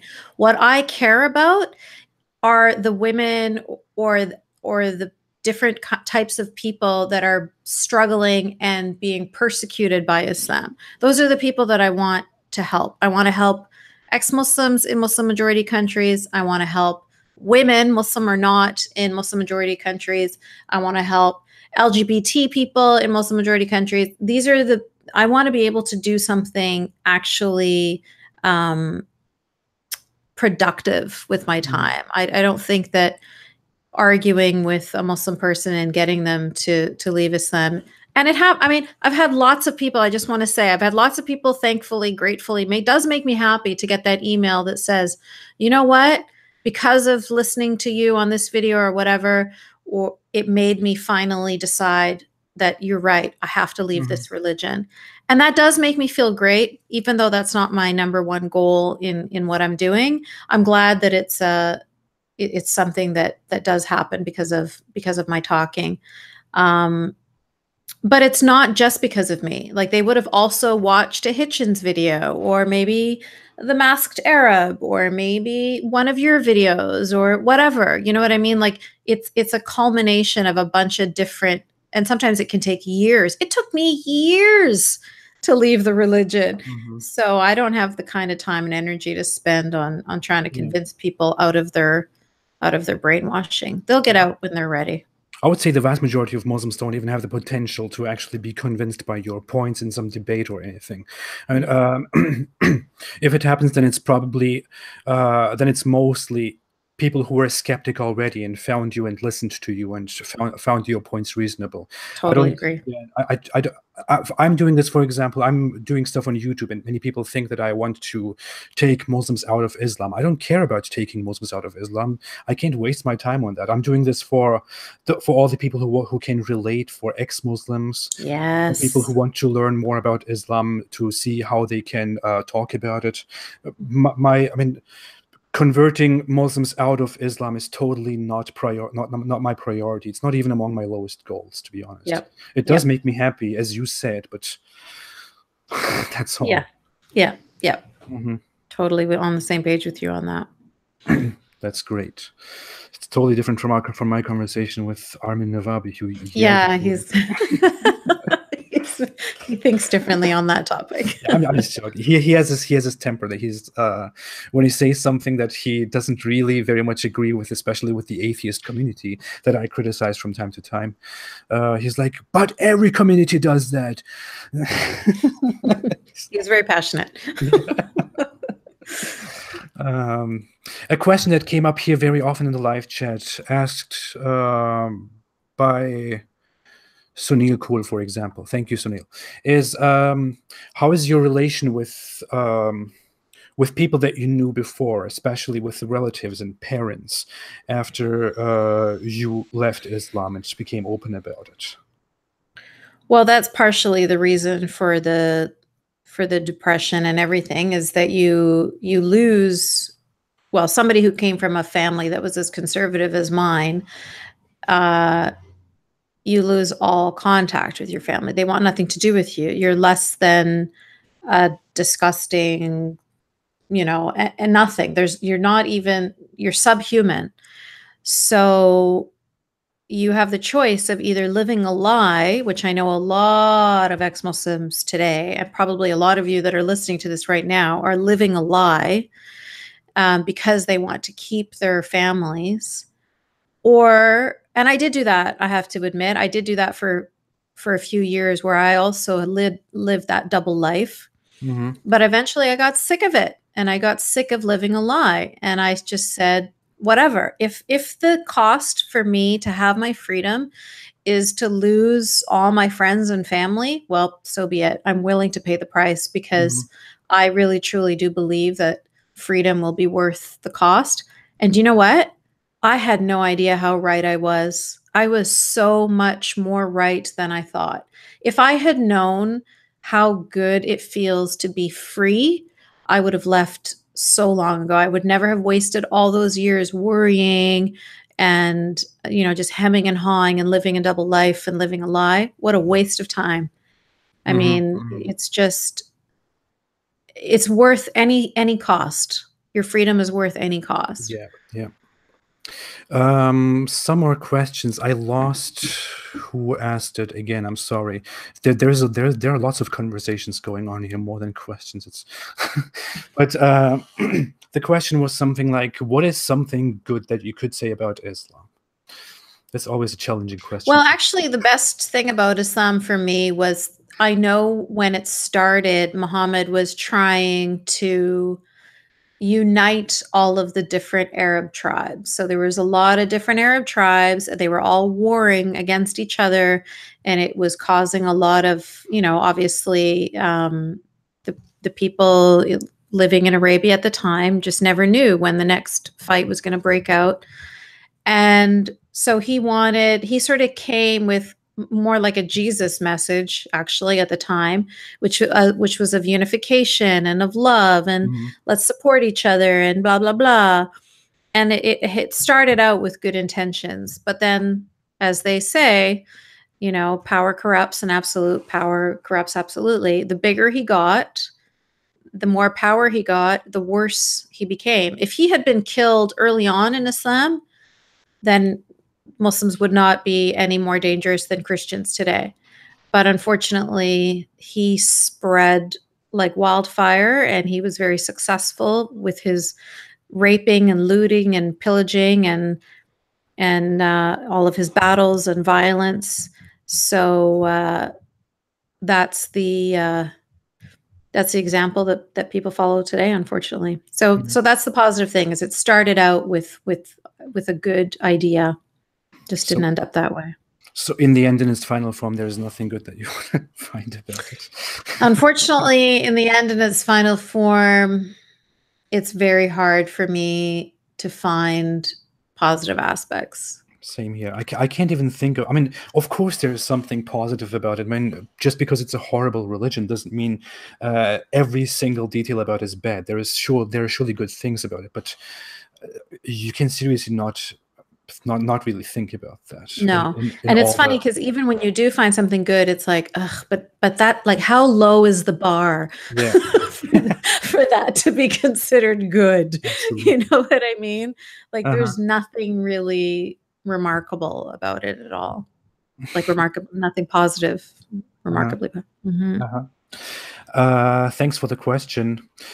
Another question asked by BB Boy is, thanks for the question, BB Boy. What do you think about the whole Tommy Robinson case? Do you even follow anything about it? Do Yeah, you have like much? about him going to prison recently. Yeah, Um, came out, I think, recently on bail or something. I don't know. yeah, yeah. So about this specific case, obviously I think it's ridiculous that the British government restrict free speech in the way that they do. So, but that's not my place to talk about that because I'm not really, like, I'm not a British citizen and I don't really understand the ins and outs of the legalities of why he was imprisoned or whatever. But I am a free speech absolutist, and I do know that they do not have Yeah. anything like the First Amendment in the UK. So I will criticize that. As far as Tommy Robinson is concerned, I know that he was one of the very first people to speak about the rape gangs that were going on. He spoke Mhm. about it like a decade ago, and he was demonized for it. And I will always have respect for him for having the courage to speak out for these girls that nobody gave a shit about. And in fact, if anybody tried to speak out about these girls, they would lose their jobs or they would be ostracized by their peers. But he didn't care, and he just kept on trying to speak for these girls. And so that, for that, he has my respect. Mhm. And yeah, I think that unfortunately it took a very, very long time for people to try to finally listen to what he was saying, and for anything to finally be done to help these girls. It's an absolute travesty. Mhm. You know, Mhm. it's absolutely disgusting and horrific and beyond the pale. And yeah, I'm glad that he was one of the first people to speak up about it. Yeah, I would say, I mean, I don't fully agree with Tommy Robinson's views on so many things, but the thing is, he had sort of a rather a past where he was a bit more extreme with his thoughts, which he renounced later and took a more rational approach, but always a passion towards exposing all the injustice that's going on in the country and that no one wants to talk about because they could be offending a minority. And Tommy Robinson has always been there and has exposed things while they are happening. I mean, while he was talking about it, a huge scandal came out of grooming gangs, and suddenly everyone could talk about it, but he was being silenced. He still can't. Yeah. Yeah, yeah, He got kicked off Twitter for quoting the Quilliam Foundation. yeah, yeah. Something that Majid Nawaz can say on LBC radio, and the Quilliam Foundation can report or publish a report, and he tweets it, the exact same thing, and he gets kicked off of social Yeah. media. So yeah, obviously it's not, there's, you know, there's something unfair going on. Yeah, and Majd Nawaz even tagged Twitter Supported him. afterwards and Yeah. said, "Sorry, but he's saying something factual, and nothing happened to him." You know, it's all about it's all about Tommy Robinson somehow. Thanks, Miles Yoshimoto, by the way, for your super chat. Thank you so much. From here, just a second. There is a question that came up that other people want me to ask to you too, asked by Valkyrie. Any advice for a recently discovered by ex-Muslim female in telling her religious family who she really is? What would you say about that? What country is she in? Does it specify? Because that makes a big difference. I don't believe so. No, no. Well, I'd say tread very carefully. I mean, everybody knows their own family, and they can make the best decision based on knowing how their family has reacted in the past to uh, gay people, and knowing how intolerant they are, I guess. Mm-hmm. So Mm-hmm. it's really hard for me to to respond not knowing enough about the situation. So I would just say tread very carefully. And yeah, I mean, I want everybody to live free and to be happy and to live their own true self, but I also don't want people to be putting themselves in danger, like of honor violence or honor killings or something. So Thanks for the question. Thanks for answering, Yasmine. Another thing that there are not many questions, but Harris asked what your position is on acts like burning the Quran, which Armin, for example, did very recently. Yeah, that's another thing that I think is just not my forte. So a lot of people are like, draw Muhammad, burn the Quran. I don't think that it's really well, it's not my thing to just be provocative for the sake of being provocative, to just be like when I burned the hijab, people were like, "Oh, you're just trying to be provocative." But no, that was a real symbol for me of oppression. It is a symbol of oppression. There are women in Iran being imprisoned today when they remove that off of their head. So I think of it as differently, but you know, maybe other people disagree with me. But I personally, you know, like I know a lot of gay people will walk around with Allah's gay, like my friend Jimmy Bangish. He had the Allah's gay, and Allah can, or what is it? Muhammad can split my moon. What? I haven't seen that. Oh yeah, and the gay pride parade, they have like the best signs. They were so good, but I wouldn't tweet them because I was like, oh, that's just a bit much. Yeah, now it's not that I have, it's not that I, how do I explain this? It's sort of like femin, you know, or femin. Like I support them, but I'm not going to run around topless. You know what I mean? Like if you want to go around and burn Qurans, or if you want to, you know, do whatever, like that's okay, fine. You do you. That's great. But I personally, it's not what I would do. Yeah. Okay, thank you. I don't agree with burning books in general, even if it is the Quran.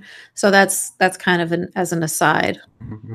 Well, I would say, I don't know, some people often say that you should read books instead of burning them.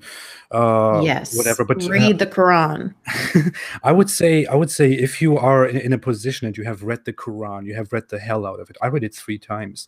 I haven't burnt the Quran yet, but I would say it's more of a just more of a symbolic act. I mean, we are in times now where you don't really burn books and they are gone forever. That was in the past. Yeah. So I would, anyway, I wouldn't equate that. I do agree. I do agree with that in general. And I've, you know, people that I love and respect, I've seen, you know, burn the Quran, and I've seen sometimes on YouTube videos, people actually like defecating on the Quran and stuff like that. Yeah. And I understand that it's coming from a place of, they have really been oppressed by this religion, and this is their way of fighting back. And, you know, one of my friends, I won't mention her name, but there's nothing that helps her orgasm better than saying things like, fuck you, Muhammad, fuck Allah. Like that really helps her get there. And I'm like, Muhammad and Allah are the last thing I want to talk about when I'm having sex. Weird. But you know, whatever, you do you, like just whatever floats your boat, you know? Yeah, I would want to keep those things out of my head when I'm in an act. Right? Might have the opposite effect, I think. Yeah. Oh well, blasphemy really does it for her. So weird. I would say we're coming toward an end here. I would take some final questions if you're okay with that. Otherwise, I'm thinking of you here. A question came from Francesco Sereno. Thank you, Francesco. I would summarize your question, though, and ask the question to you, Yasmine. What do you think of equating Nazism to Islam? Would you think Would you think they are an equivalent in any way, like in danger? I don't think that they are equivalent, and I have never equated them, but I do think that it is a natural intellectual exercise to compare different fascist ideologies. Mm-hmm. So quite often we compare Christianity and Islam, and there's no issue with that. We compare communism with Nazism, no issue with that. But when we cross through an ideology and a religion and comparing those two, even though they have fascism in common, all of a sudden people lose their shit. Yeah. And I think it's really stupid when people say things like, you can't compare Islam and Nazism because they're so different. It's like, who compares apples to apples, you fucking moron? You compare things because you're looking at what are their similarities and what are their differences. So people are like, they're different. One is a religion. Like, oh, thank you, Einstein. I never would have figured that out. Of course, they're different, but also, of course, there are many similarities. And the similarities between Islam and Nazism have been documented countless times. I mean, Christopher Hitchens talked about it. Hamid Abdel-Samad, who is an Egyptian atheist from Germany, who you might know, who I respect very much. Unfortunately, a lot of his videos and stuff are in Arabic. Box of Islam, he does. Sandu al-Islam. No. Hamid Abdel-Samad. Oh, okay. I know his name. I don't know his activity. Yeah, he's from Germany. So he has German. You should Google him after this because you'll be able to watch his videos because his videos are in German and in Arabic. He doesn't have that much going on in English. Oh, okay. But it's funny. You're a YouTuber, but you don't watch YouTube videos. That's kind of weird. All right. But anyway, you would really like him. He does lots of interviews and stuff like that. He's written a book all about the fascism in Islam, where he specifically in his summary for the book, he talks about comparing it to Nazism. Yeah. So there are, I think that for people in the Western experience, they seem to think of Nazism is like beyond human. And what they need to understand is it is just as human as all the other ideologies. And when we talk about, so this was the tweet that got everybody going crazy, is when I talked about, we always talk about we can't demonize Muslims even though we speak out against Islam. And the same is true. People don't demonize, like Maryam Namazi is a communist who is very a part of the ex-Muslim community. In fact, she's the one who runs the Council of Ex-Muslims of Britain. So even though many people will speak out against communism, they won't necessarily demonize communist people in their lives. And that follows through for all human beings up until it goes to neo-Nazi, white supremacist type people. And having been married to a jihadi, so that's probably, in my opinion, they are more damaging to the planet, not just in my opinion, I mean, statistically, jihadis are more damaging to the planet than the white supremacist neo-Nazi types. Having been married to one and understanding that it is, unfortunately, it is like a virus taking over a human brain. When you put this, when this ideology can infect the minds of perfectly normal human beings. Now, I don't personally know anybody who is a Nazi, so I can't say for a fact that it's the exact same thing, but I've know a lot of ex-neo-Nazis, and I have watched videos and interviews with a lot of ex-neo-Nazis, and from what they've been talking about, I can see the similarities, and movies as well. The similarities are uncanny. And of course they are. It's the same thing. We're all human beings. We all have the same brains. And if you want to infect our brains with an ideology and have good people do bad things, we talk about religion and we say religion can make good people do bad things. Well, ideologies in general can. It doesn't have to be a God that's involved. So in the same way that Islam can take a good human being and turn them into a jihadi, Nazism can take a good human being and turn them into a Nazi killer. Yeah, yeah. I would agree, and I would say, of course, Nazism and Islam are not exactly the same thing, but no one's saying that. The thing is that you have to look at both things from a different perspective. I mean, Nazism is not even a real ideology. It was just sort of a party program that turned into what happened afterwards when Hitler rose to power, and could exercise his power even more after shutting down all the barriers in the government that stood in front of him. The thing is, Nazism is also not the worst thing that happened in human history. Hitler wasn't the worst dictator, the worst person in human history. This is not an apology for Nazism. I despise the idea. I have known Nazis myself, but the thing is, there are big similarities. And what you just said, equating Islam to Nazism because one is a religion, one is an ideology, that should actually give us more to think. Nazism is an ideology. If people follow that ideology, they actively follow the ideas of Nazism. Islam is a religion that you are born into. If you are a Muslim, you don't directly follow exactly the ideas of Islam. You follow the ideas of Islam directly if you become an active jihadi, a fundamentalist Muslim. Then you can be equated to a Nazi. And sorry, you are not very far away from a Nazi if you are a fundamentalist jihadi. You are even, I would even say, I don't even need to be careful about this. I would even say that being a fundamentalist Islamic jihadi is much worse than being a Nazi. And both of them are horrible things. Well, it's kind of interesting because these days, neo-Nazis, they don't even want to kill other people of other races. They just say we don't want to live with them. We want to be segregated from them. But a jihadi will say, no, I want to kill them. Yeah. Most Nazis are Holocaust deniers. They're not Holocaust approvers, which is. Yeah, I don't ever think that it would be smart to compare a Muslim person to a Nazi person, but comparing the two ideologies is absolutely worth doing and thinking about. And yeah, like I said, it's just an intellectual exercise that is very important, I think. Okay, let me get two final things. One is asked by Anshul Pundir. Thank you, Anshul. What do you think about spirituality, and would you define yourself as a completely rationalist person in your current state? I don't think I don't think human beings are rational in general. So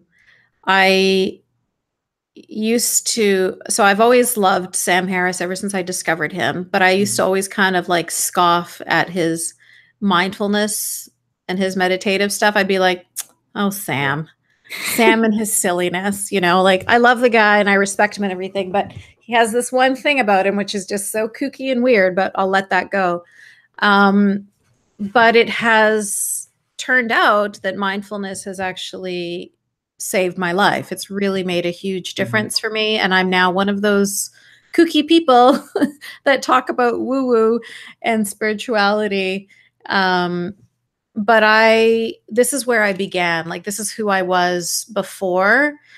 I've always been like that. But then when I left Islam and I was trying to make sense of my world, so I had everything was in order, and then everything was just chaotic. And so now I was trying to bring order again. And when I was bringing order to my life again, I only allowed things in that were perfectly rational and reasonable. But then, you reach a point where you can be comfortable with things that, even if you don't fully 100% understand them, you can still appreciate them. So I'll give you a small example of when I was going through a really bad depression.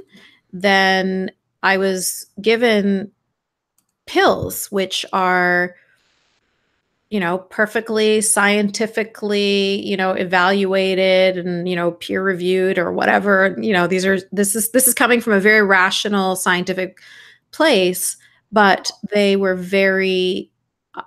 my body had a very negative reaction to them. And so I decided that I wanted to try and overcome this, finding different means. And so then one of the things that I did was go for acupuncture. And one of my friends was just like beside herself. She couldn't believe it. She's like, who are you? Going for like, this is so beyond what you would expect me to do. Like, here I am, super rational, super rational. I'm going to go for acupuncture. She's like, are you insane? I was like, I don't know. People have been sticking pins in themselves for thousands of years, and it's still happening. So maybe there's something to come out of this. I don't know. So we don't have all the answers. And I think that it's pretty arrogant to think that we do. Science never pretends to have all the answers.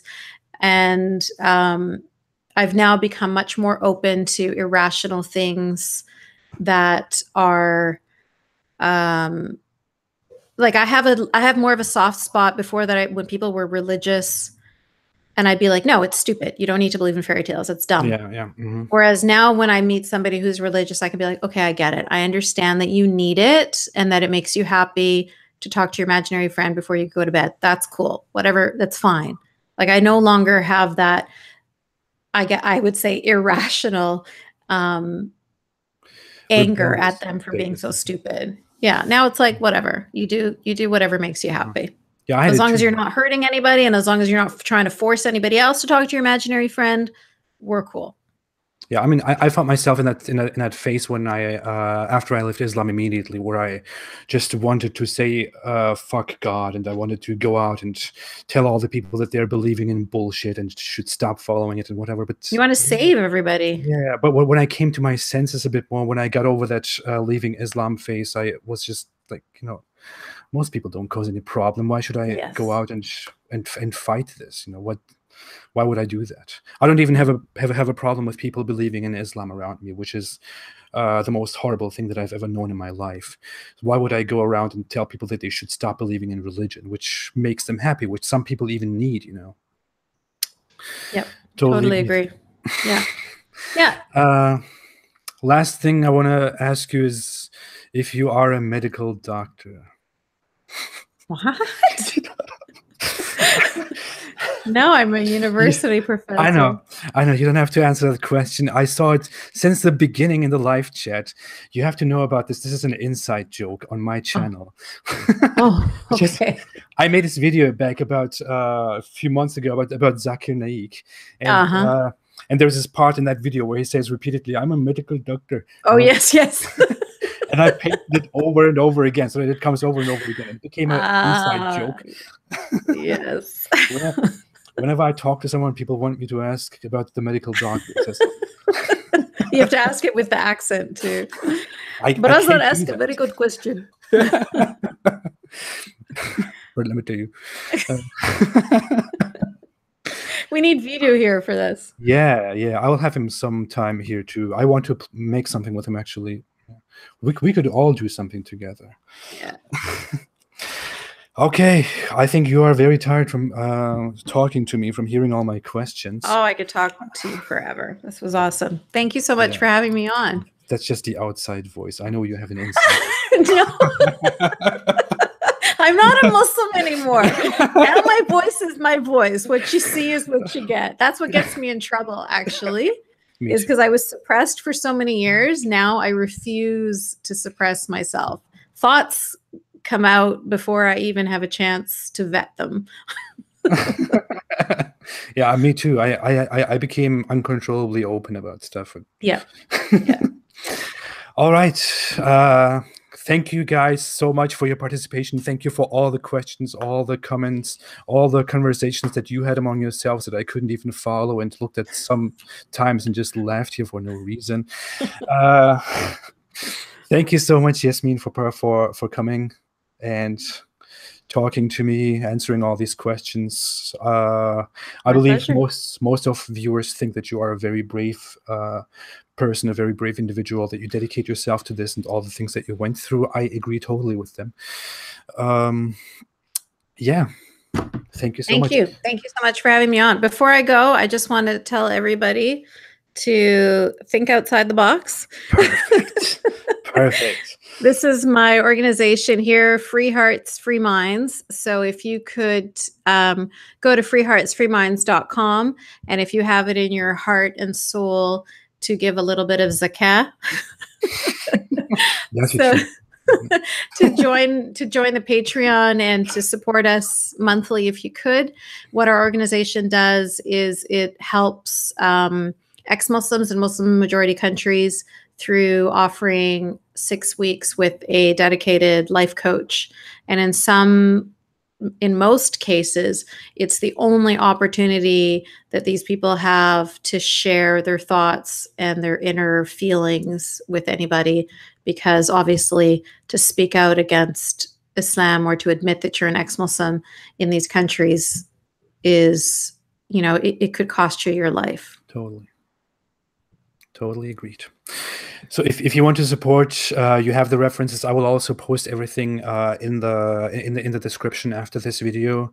You also have your online activity, Confessions of an Ex-Muslim, right? And as far as I remember, you were writing a memoir or something. That's correct. The memoir is still to be published, so that's to be announced. Yeah. Soon.